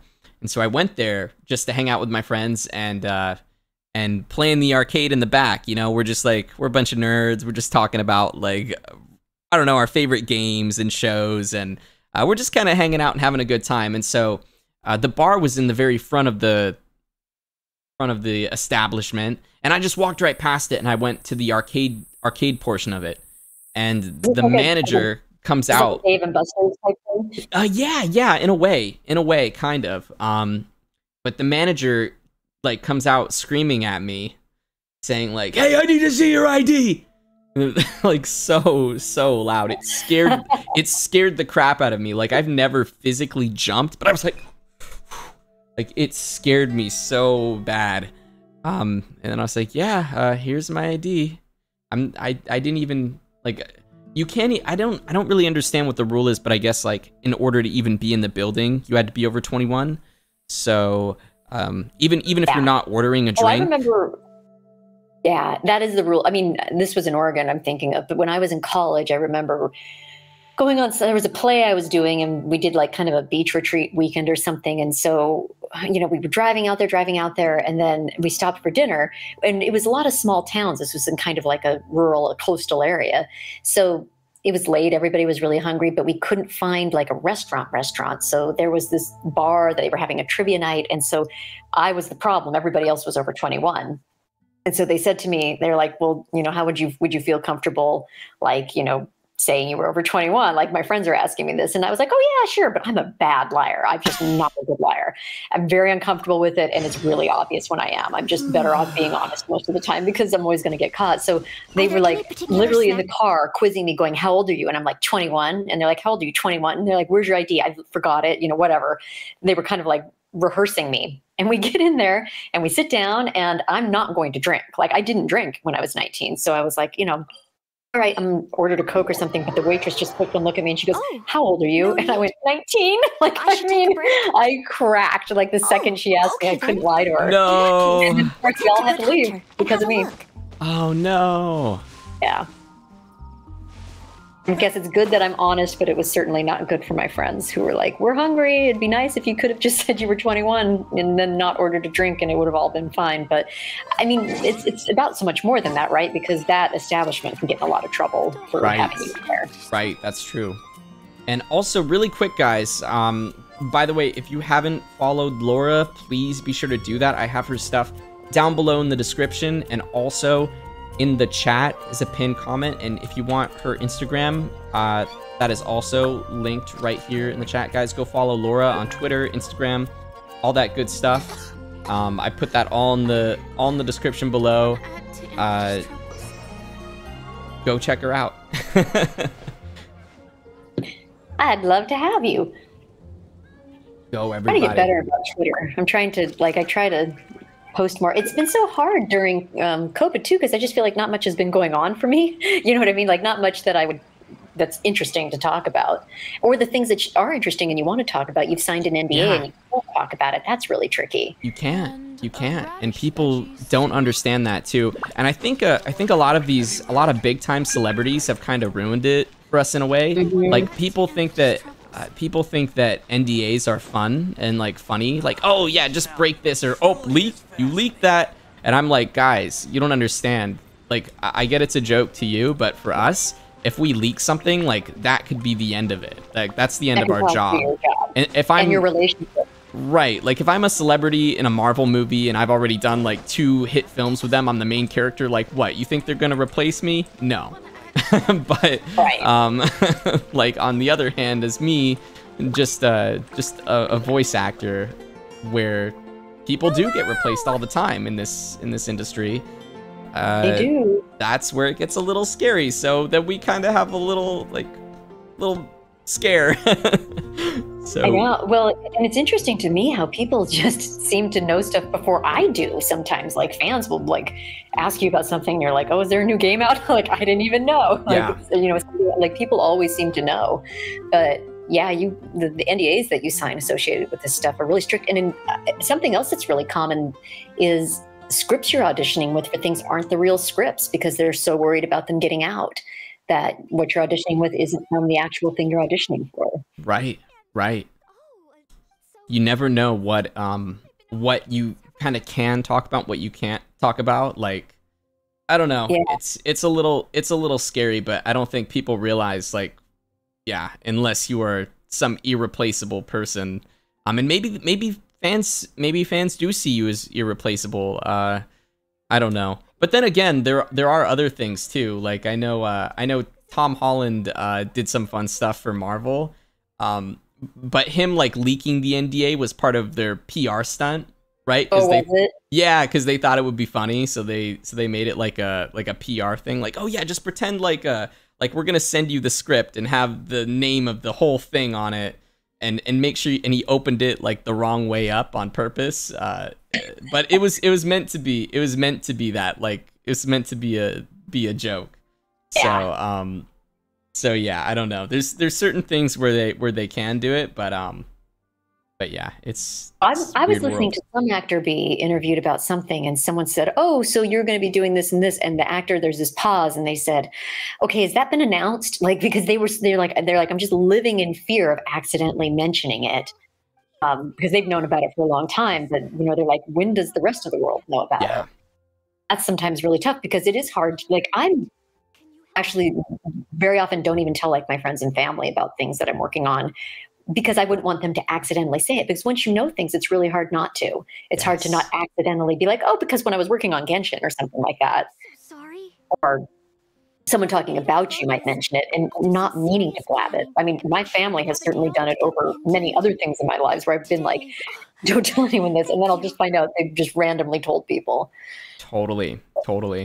Once people know, what do they say? 3 people can keep a secret if 2 of them are dead. Yeah, it's scary. And it's scary for me too, especially like doing some of these streams and whatnot, because I guess I shouldn't really go into much detail, but I do know a little bit more than like the average person on like this game and other games, for general reasons, or I don't know. But yeah, I just have to be careful not to talk about it, or, you know, sometimes things get leaked and I'm not really supposed to touch on the leaks. So I try not to really acknowledge them. But then, like, just because I'm working on so many different games, my brain is mush. I'll see something and I'm always like, oh, wait, I don't know if I am allowed to talk about that. Okay, just, and it turns out it's totally fine and it's totally released. But I don't talk about it, or I purposefully avoid it because I'm so scared that it was one of those things that I hadn't seen. So yeah. No, I hear you. It is, and I would never want to ruin the rollout that the company wanted to have for it. Definitely. And also right now, just to let you know what I'm doing is I'm sort of going back. I'm going back. You want to find out what happens to be? Yeah, I'm trying to pick the option that I didn't pick before. So what did you pick last time? Was it small talk or nothing to say? I can't remember what one you picked. Small talk. I know, I don't remember either because I questioned myself so much. Let's see. Maybe the frequent small talk. I know that she's something. Oh, I think I picked this one, so I'm gonna pick this one. That's a possibility. Okay. In other words, we just need to make Quinn realize that this time is different. For example, by sending him a little gift. Even Quinn would notice the difference a gift would bring. I wonder, do you give him a gift in every... But what kind of... Oh, I don't know.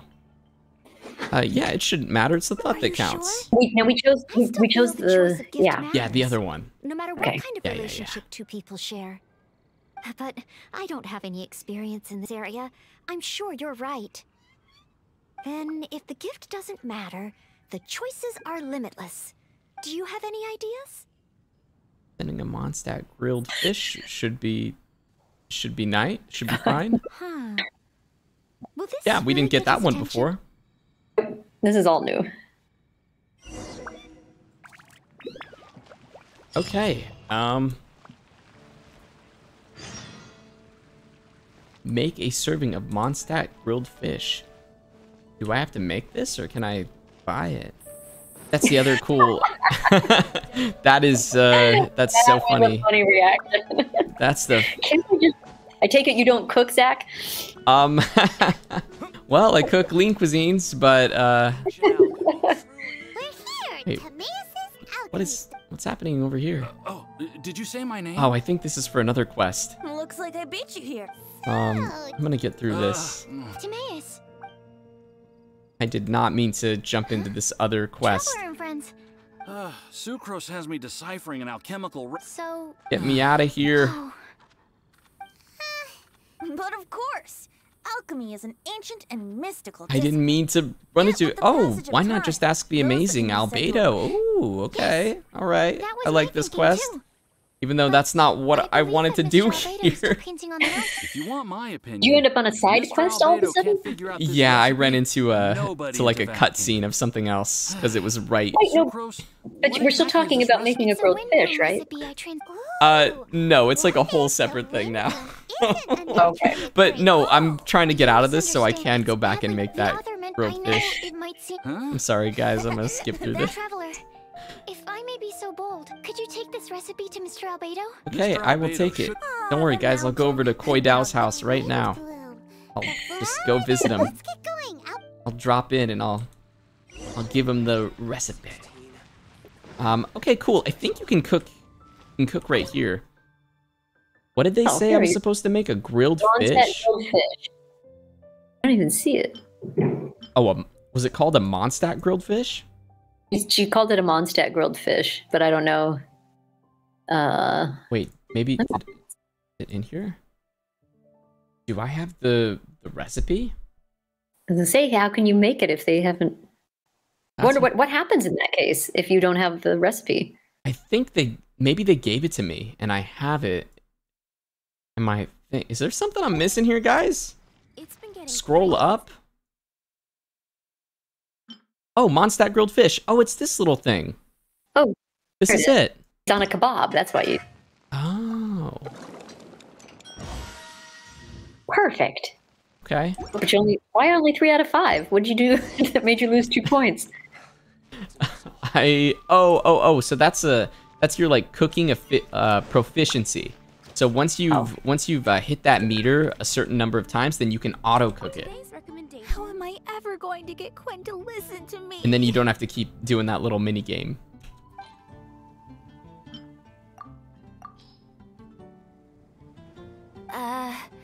Mondstadt grilled fish? Okay. I have often said that I would bring him I was lunch. judging you too. Would this really work? Well, since it's Noelle's recommendation, I'll give it a try. Will she listen for once? Oh, I hope Quinn B, understands please? B's intentions. And I hope we were. Turns out he is he's like vegan or something, and all hell breaks loose. I hope we were, but now's not the best time to disturb them. Maybe this. Oh, apologies, by the way. I said we would take a break and ended up bothering you instead. No, that's not what I'm saying. Well, oh, maybe that is what I'm saying. I don't know. Just let me know. I can whip something up for you right away. No whipping anything up. You're taking a break, remember? No whipping anything up. Sorry. Old habits die hard.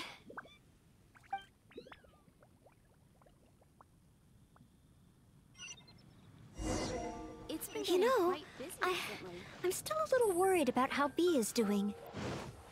There's no stopping. Okay, let's see how that went, given that grilled fish. I'm curious. B? Oh. Hi, Noelle. So? Uh-oh. Did you get a date with Quinn? I barely want to talk about it. I hadn't even given him the Mondstadt grilled fish when he muttered something about not having an appetite and not wanting to eat. I can't force him to eat, can I? Looks like I'll just have to try to ask him out some other time. I must apologize. Next time, I'll help you find a much better gift. No need. I love how Noelle just took that on. Me apologizing. I was worried and dumped everything on you. Yeah, you did, B. She did, seriously. Noelle can't be good at everything. That's right, she can't. But she is. B is the problem. Oh. It's okay. This isn't your fault. I don't blame you. I have to get going. Oh, please, take care. Everything okay? You shouldn't blame us. I'm fine. That's the worst thing.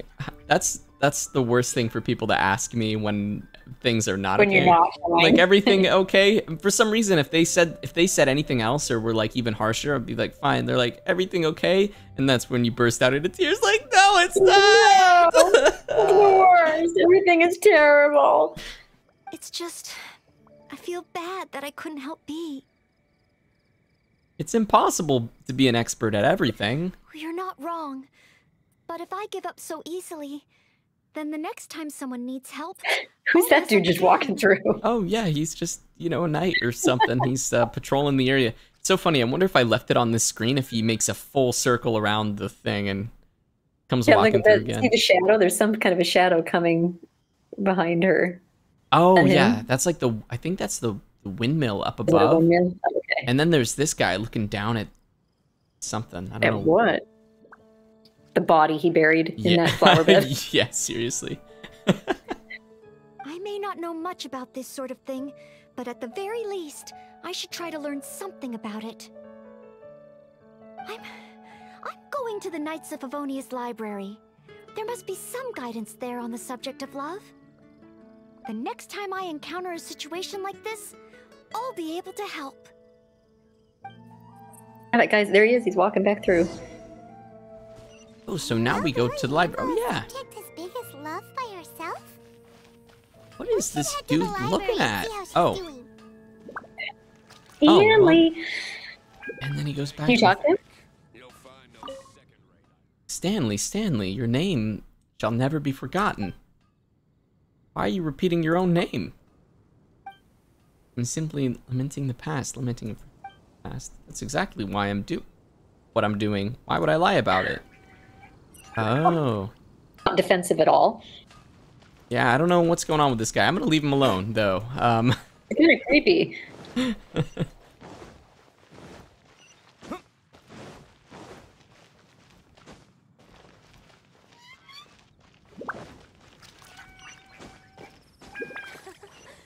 What a wonderful... All right, come on. Let's see if he'll give us a wind blade. Okay, never mind. Whoop. It's like it's gambling in a different way. People in the chat are saying you can control it, right? Oh no, you can't. It's random. Okay. I thought that's what they were saying, but yeah, you can't get them to say it. Otherwise, it's just a grunt.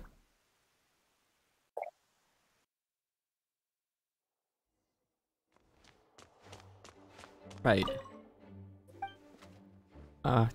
Goodbye. I'm just trying to get in the library, sir. There she is. Oh, no stairs for you. Yeah, I never use Since the you stairs. already noticed, Not even in I real guess I life. can let you lend a hand. Ah, so that's how it works. When you meet the person who inspires your affections, you have to find a way to do things together with them. Even if I'm not old enough to drink, I should still learn to discuss the different qualities of wine. I see. So you need to know how to make yourself interesting, to draw people's attention. What? Oh, What is- sorry, I didn't see you there. She's reading I was deep something. in concentration. I borrowed every book on love from the library that I could find. When I finished reading them, That's why she's so I'll finally be shy. able to give decisive recommendations for next time, even if it is me. So what books do we have here? Well, let's see. For example, Vera's Melancholy, Heart of Clear Springs. Well, all of them contain detailed records of the experience of love. As a maid, my experience leaves a lot to be desired. So I found the quickest way was to take examples from the classics. There's also a guide to tavern chat and shortcuts to love. I wonder what is in a guide to tavern chat. A guide to tavern chat. That'd be Like, yeah, bar can I buy chat. you a beer? Hey, can I buy you a beer? And yeah. So what brings you here, buddy? What What brings you here? Or what are you drinking? what else would you say to people at a bar? I don't even know. Just Want to play darts? or pool if they have the pool table. Yeah. That is so funny. These are Anyone much sitting more on this bar practical in stool? nature. And of course, there are even books that focus on theories of love. And then there's this one. This book's about... What? What's this book about? No, nothing. This book... It's too early to read this book. Something that made her blush. It's too early to read this book. Let's look at another one. You have to learn the basics first, after all. So this book Too is about... advanced. Huh? Same as that one? Guess this must be a pretty Poor Noelle. common topic. What kind of books is Lisa giving her? Right? She sent her to the romance section. Looks like I Still have a lot to learn. Zach, do you do audiobooks? I don't. I mean, yeah, no, I haven't really ventured into that part of voiceover. Do you? I do. Really? Have you done any cool books that you've really liked? You know, I've been doing like, there's a like kind of a mystery romance series. That's what made me think of it, is talking about romance books that I've done for a few years now. Yeah. That one, one of the reasons I was living in Portland and there just wasn't a ton of work sometimes there. And so I actually did this, it was like a industrial, and I filmed it in Idaho, out of town for like a week. And one of the girls on the job with me did audiobooks, and she kind of told me how to do them and how she got into them. And I thought, oh, well, I'm not doing much. I should try it. Yeah. So I auditioned for like three books. I booked all three, which is kind of great odds on your first time out. I didn't really know what I was doing. So I auditioned for all three, booked them, and then within like a week, booked a play down in Florida. And had like to complete 3 books in a month, I think, because I think I was leaving in a month. And it was brutal because I had no idea what I was doing. But I thought I had all this time. And so this was before the mystery romance books. And they were nonfiction books. I had auditioned for 3 nonfiction ones, which means you have to look up all the words you don't know, pronunciations of famous names and places and things like that. And one of them was just really boring. Like it was like reading someone's really bad, really long thesis. And it was kind of brutal. And so the first book I recorded, when I got to the end, I had to go back and re-record the first 3 chapters of the book because it sounded like a different project, because I had learned so much in the recording, like, how to fix mistakes and different things about levels and all these things that I didn't have any technical proficiency in. I ended up having to go back and re-record that book. But I remember just trying to get them done was so hard because I was new, slow, still learning all the tech stuff, and then under this incredibly tight timeline to be ready to leave town. Totally. Because I couldn't record them out of town because of where I was going to Florida. I didn't know what kind of a house I was going to be in, where I was staying, and thank God I didn't, because that house was like all tile floors. And I could barely record auditions. Like, to record auditions in that house, I had to sit on my bed with the covers over me to kind of create like a sound booth. And it's Florida, it's hot. Yeah. So I'd be like suffocating under these blankets, like trying to record auditions, but I never could have made it through a book. To get that acoustic space. I can't imagine doing the audiobooks. It just seems so, I don't know, it just seems so tedious trying to do all that. It's hard. Like, a lot of people have talked to me about getting into them, and I'm like, yeah, it's totally possible, but it's harder than it seems. And definitely, if you don't like the book, like if you get into a book that's just not that interesting, that's rough, because you're going to read it at least 3 times. You're going to read it once before you start. Then you're going to do the actual recording of it. And then you have to go back and this is if you're, producing it yourself, which is what I was doing. And, if there are audiobooks where you go in and you just read and you leave and an engineer handles everything else. But for those ones that you do yourself, if you don't like the book, that's probably your worst case scenario right there, is having to read a book you don't like 3 times on a time limit. Definitely. Yeah, I can't imagine, but bless you. As soon as you said 3 audiobooks at the same time, I already know what the deadlines are and how crazy some of that can be. And then the play, oh no. Yeah, it was just my inexperience of I didn't really know how it all worked. Someone had kind of told me about it, but all of a sudden I'm looking at these dates and thinking, well, if I'm reading a book in my head, I can read a book in a couple days if it's not super long or super difficult, but it's completely different. And it gets all technical when you actually have to record yourself and make sure you're, when you make a cut, that there's not a random breath there, because then it's going to sound like a big... And all the things you don't even think about, of like, if you're recording in the winter and you're recording at home and the heat comes on in your house and it changes the room tone, you either have to go turn your heat off or wait for the heat to run its, things like that. Right.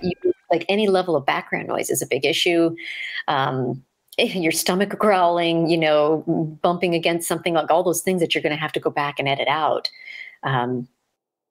Yeah. And then like, and for sure things like if your voice is tired from one day, like if you did something that like I couldn't go record a video game and do a bunch of efforts and be screaming and yelling and dying and doing all those things and then come back and jump in and do an audiobook that same afternoon and sound the same. Right.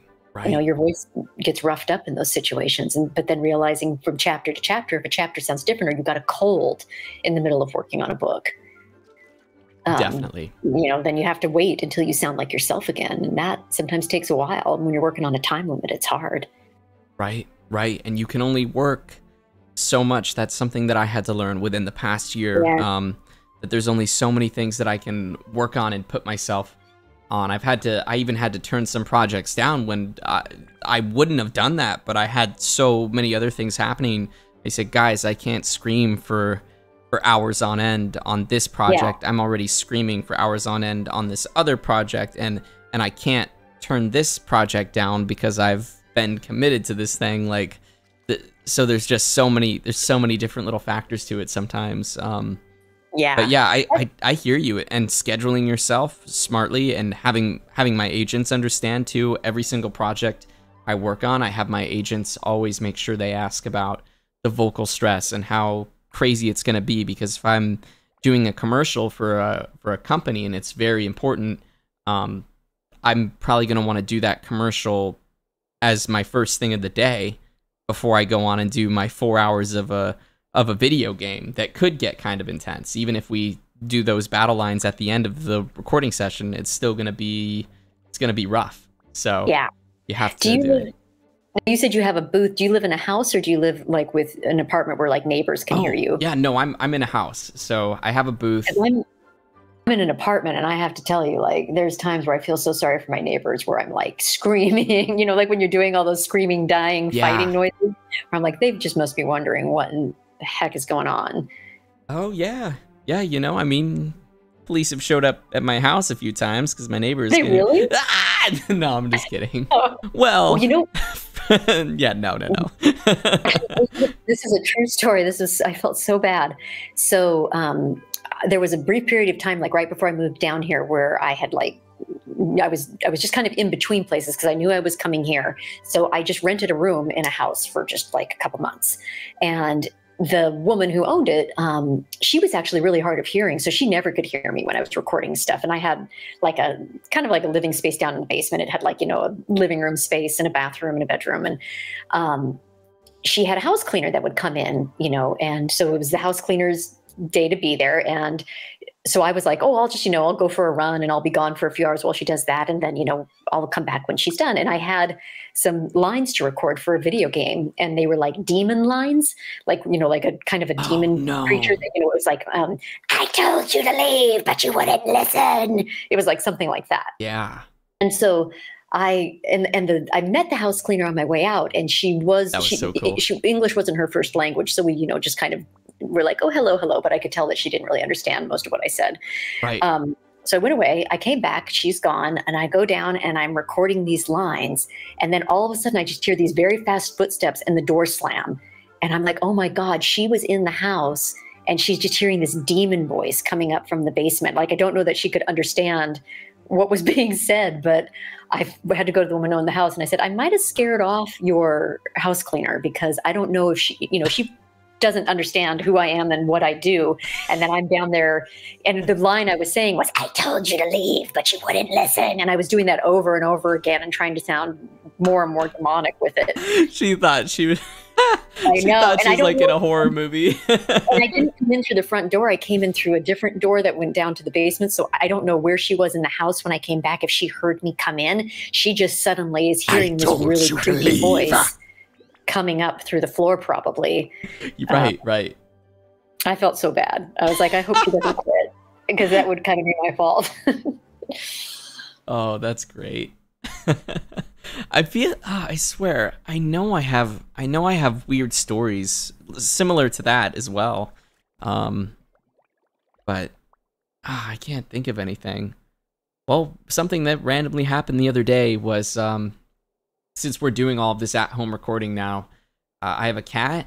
He's very loud. He's a very loud cat. He's like a little Bengal cat, and he goes meow meow. Like he actually sounds like that. That is the best way I can recreate his meows. And even in my booth, you know, they ask me to turn up my microphone gain, and like, what? Wait, hold on a sec. Wait, hold on. Let's pause for a minute. What is that in the background? And I just hear my cat. Meow, meow, meow.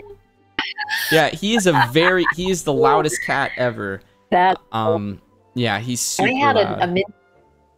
I had a miniature pinscher who, when I would record any kind of animation or cartoon type voice, you know, when I was going way up here into that kind of thing, she would sit outside the booth and bark at me because I think she thought it was someone else that was there. Like, you're making it really hard to get this audition done. Oh, that was one thing that I did. Speaking of, like, yeah, with dogs, I once went to visit my cousin, and it was after I figured out that I could kind of do this lower, like a deep voice, and I would do that in front of the dog. That's amazing. I would not think your voice could do that. That was amazing. Oh, thanks. I played this other character called the Moon Carver. I'm sure my chat knows this, but I feel like a broken record always saying it. But yes, I also played this character called the Moon Carver, and he talks like this in Genshin Impact. And so he has like this, you know, very, very epic sounding character. But I did this voice once. You sound like a... Sound like what? That... Oh, sorry, Are you talking Laura. to me? Oh, yeah, I think you cut off there. What were we saying? Oh, I was saying you sound like a totally different person when you do that. Like, I would never, like, that's great. Like, that's in your repertoire. Oh, it's I didn't really hear good. that. Oh, thanks. It's a double-edged sword sometimes, because they bring me in to do a bunch of stuff, and, you know, trying to scream in that voice is a throat ripper for sure. Right. That's But really hard to do. yeah, so I did this voice though in front of my cousin's dog, which is just like a big chocolate lab. And the dog would, every time I did it, would get extremely defensive and start barking at me and like completely shift mood.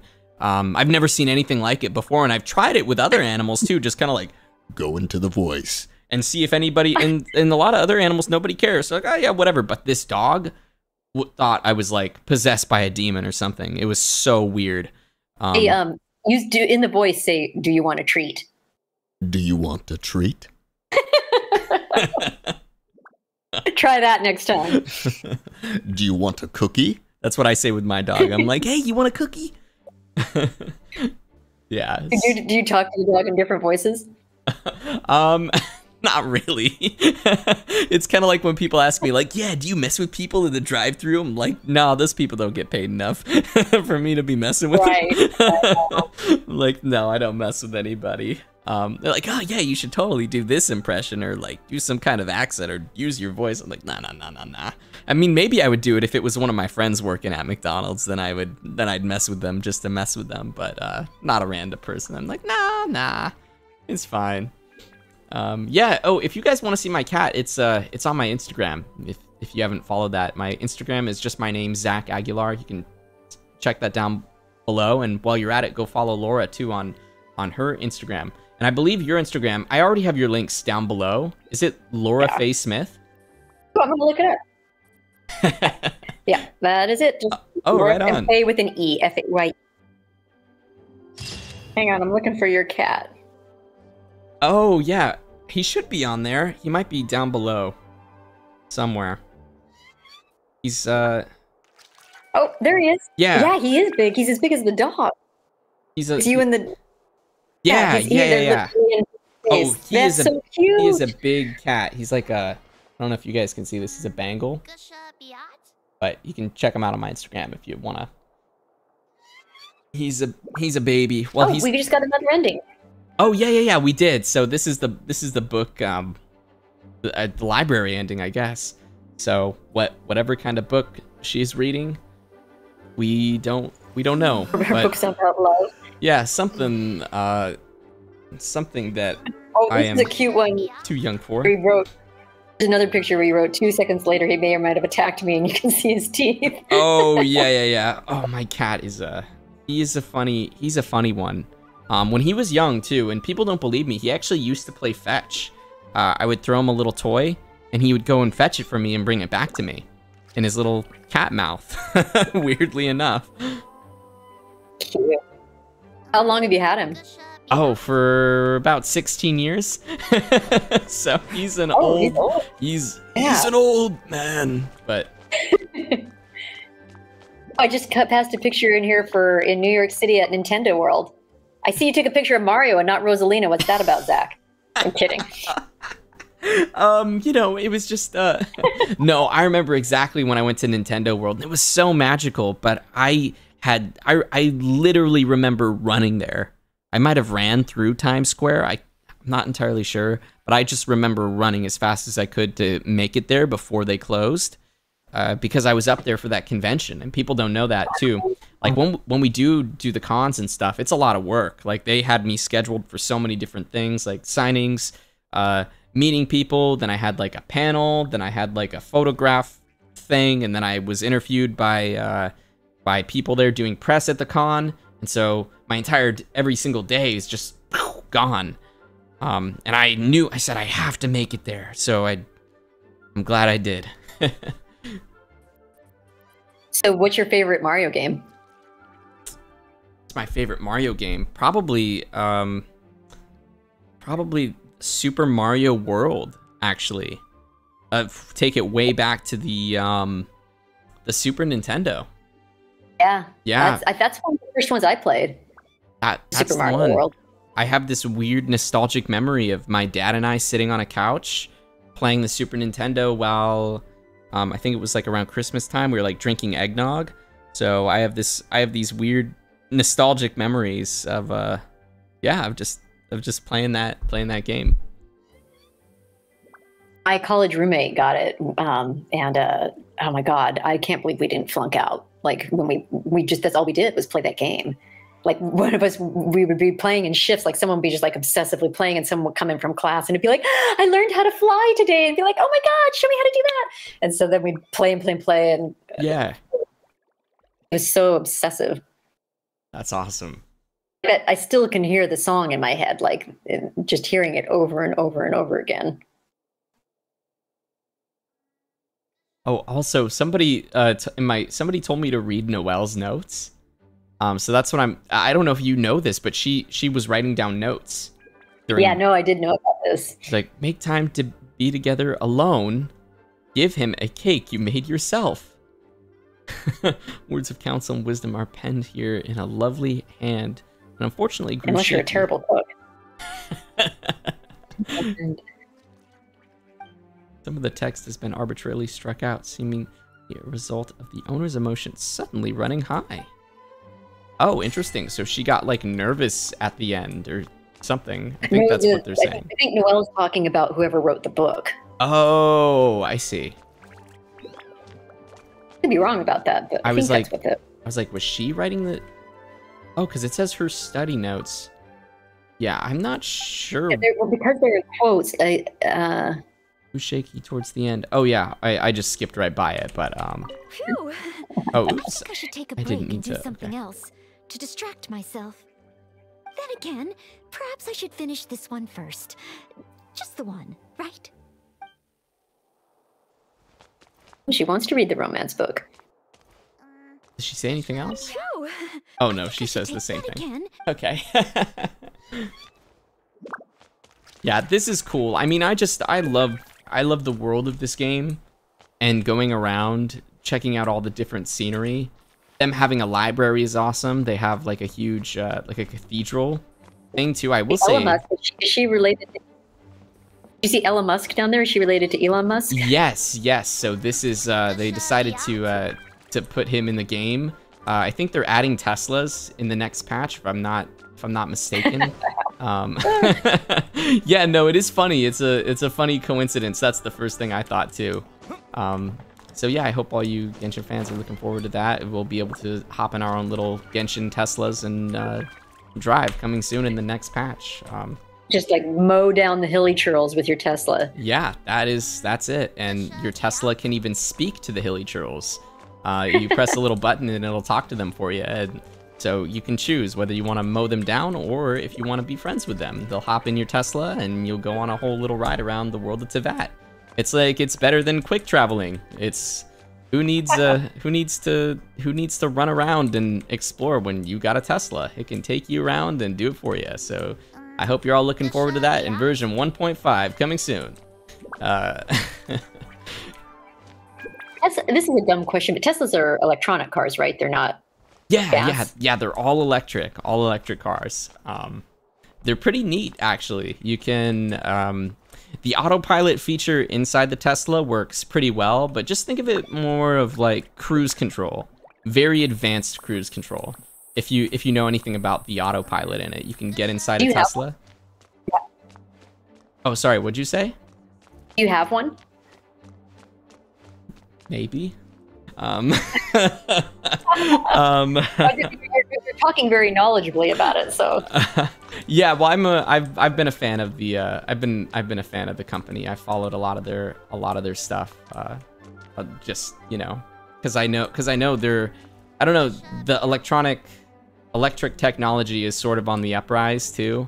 I've bought in stocks of Tesla, and I would not recommend anybody else do that because the stock is so volatile. You cannot trust it. Elon makes a tweet and the stock tanks, or he makes a tweet and the stock exponentially goes up. You can't really predict it. So yeah. Guys, stop talking about you mean my supercharged Honda Civic. Anyways, that's my Tesla. Shh, don't tell Laura. But yeah, no, I guess we finished both the stories. And Laura, I just want to say thank you so much for your time. I know we've been here for like over 2 hours now, which is very crazy to say. Oh, it was a pleasure. It was so nice to talk to you too, because we hadn't met. So yeah, I know. This was lovely. Really great meeting you. I know that and I'll just say it while we're still here on the stream. I noticed, I don't know how like familiar you are with Discord, but we do have our own. We have our own little Genshin server that I know you're in, because I think Chris invited you in there, and sometimes we play games in there, or we hang out. So I know things are always crazy, especially in the acting world, but if you ever have time or later on at night and you ever want to hop in there and say hi to some people, I'm sure the people that haven't met you yet would be more than thrilled to say hi, or possibly even play some games sometime when you're available. That would be totally fun. And do you guys usually announce it on Twitter or something? Like if I saw it on your Twitter, that you guys, is that typically, is it kind of by chance, or do you guys usually? It's kind of random. So sometimes people stream and they'll say, hey, I'm gonna do this, or I'm gonna do that, and so sometimes it will be like an official thing, and then other times people are just hanging out in there and they're off stream.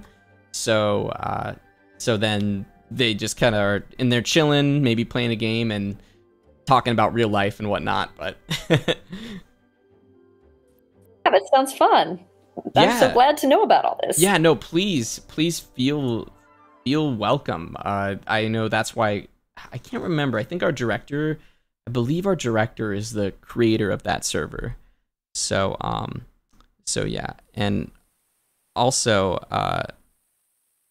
what else was I gonna say? We do have this thing that we do, and it's called Among Us. Have you ever heard of Among Us?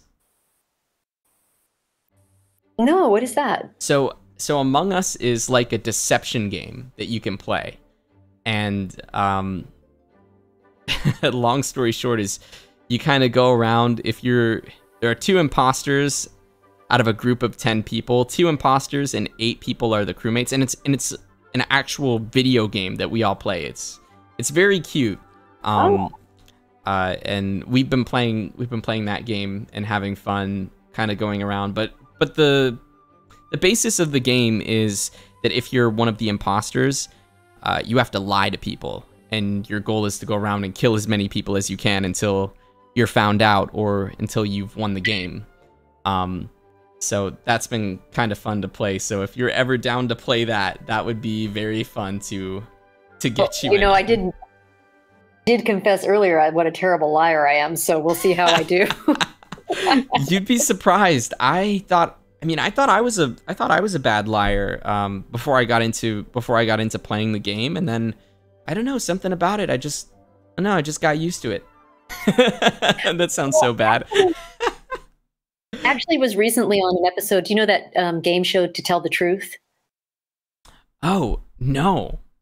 No, I don't. It's old. Like, the original version was old, like out in the 70s or something, but they've revived it. And so I did this episode. So what it is you've got a celebrity panel, and then you've got 3 people that are, 2 of them are imposters and one of them is a real person who has a certain skill or a job or something interesting about them. And so the celebrity panel asks you questions and tries to figure out who's the real person and who are the imposters. And so I did that, and I was actually pretty good at that. Like 2 people, I was an imposter, and 2 people thought I was 2 of 3 voted for me as being the real person on that. So I guess I did okay in that one, but they also, prep you a bit with that, where you get information, about the person so you can kind of believably pretend to be them. Right. Would you say that you're good at, would you say you're good at convincing people of your innocence, though, if you put it the other way around? In the context of a game, yeah, probably. I wouldn't be good at it in real life. Like if I was guilty and I tried to convince people I'm innocent, I'm terrible in that situation because I have a really hard time not admitting when I've done something wrong, like owning my behavior. Like that's kind of a big thing for me because I want it from other people. So I feel like I have to do it in return. In the context, but I mean, when you think about it as actors, we're making stuff up all the time and pretending to be something we're not. So it doesn't bother me in that situation. So in the context of a game, I'd probably do okay. I just wouldn't be good at it in real life. Yeah. It's just acting. It's not lying, right, guys? Right, everybody? It's just for fun. It's acting. We're not, not terrible, deceitful people. We're just actors. Yeah, it's not, yeah. We're professional liars. I feel like that's what's made it very interesting in the games I've had with some of the other cast members, just because everybody is an actor, so it's very difficult to see. Some people have different strategies. They'll go into the game and be all like, I don't know what I'm doing. I hardly have played this game. This map? What? There's a snack machine over there? I'm looking at you, Koi. And so that'll be like their strategy. Yeah, no, it would be... Yeah, it'd be awesome to get you in on it. And of course, like if you're too busy doing stuff, I totally understand. I know how it is. I've been me and Karina have been trying to we've been assembling people to play the game, and it's been a little tricky because everyone's schedules are so different, of course, even just as actors and when the weekend comes. So that's why I just want to say thank you so much again, Laura, for coming on this, because you're taking time out of your Saturday to come out here and be on the stream. And guys, once again, if you haven't, go check out Laura's social medias. I have one pinned in the comment.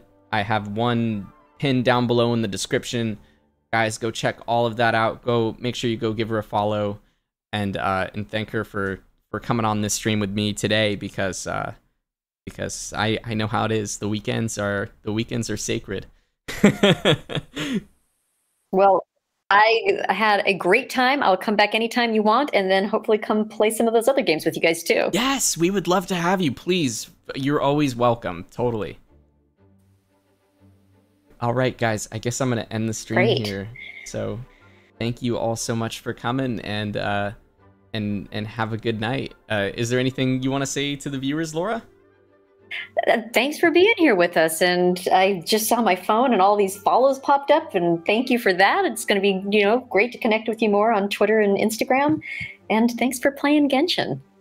Awesome. And also, that's right, guys, really quick before I do end the stream, I will say I would like to confirm something. We're going to be polling for Child. We're going to be polling for Child coming this next week. It's going to be on the 7th, I believe. That's what it's currently planned for, subject to change. We're going to be pulling for Child, and we might have a special guest, Griffin. But hopefully you guys will come by and check that out when that happens. Thank you all so much for watching, and I'll see you guys next time. Bye. Everybody.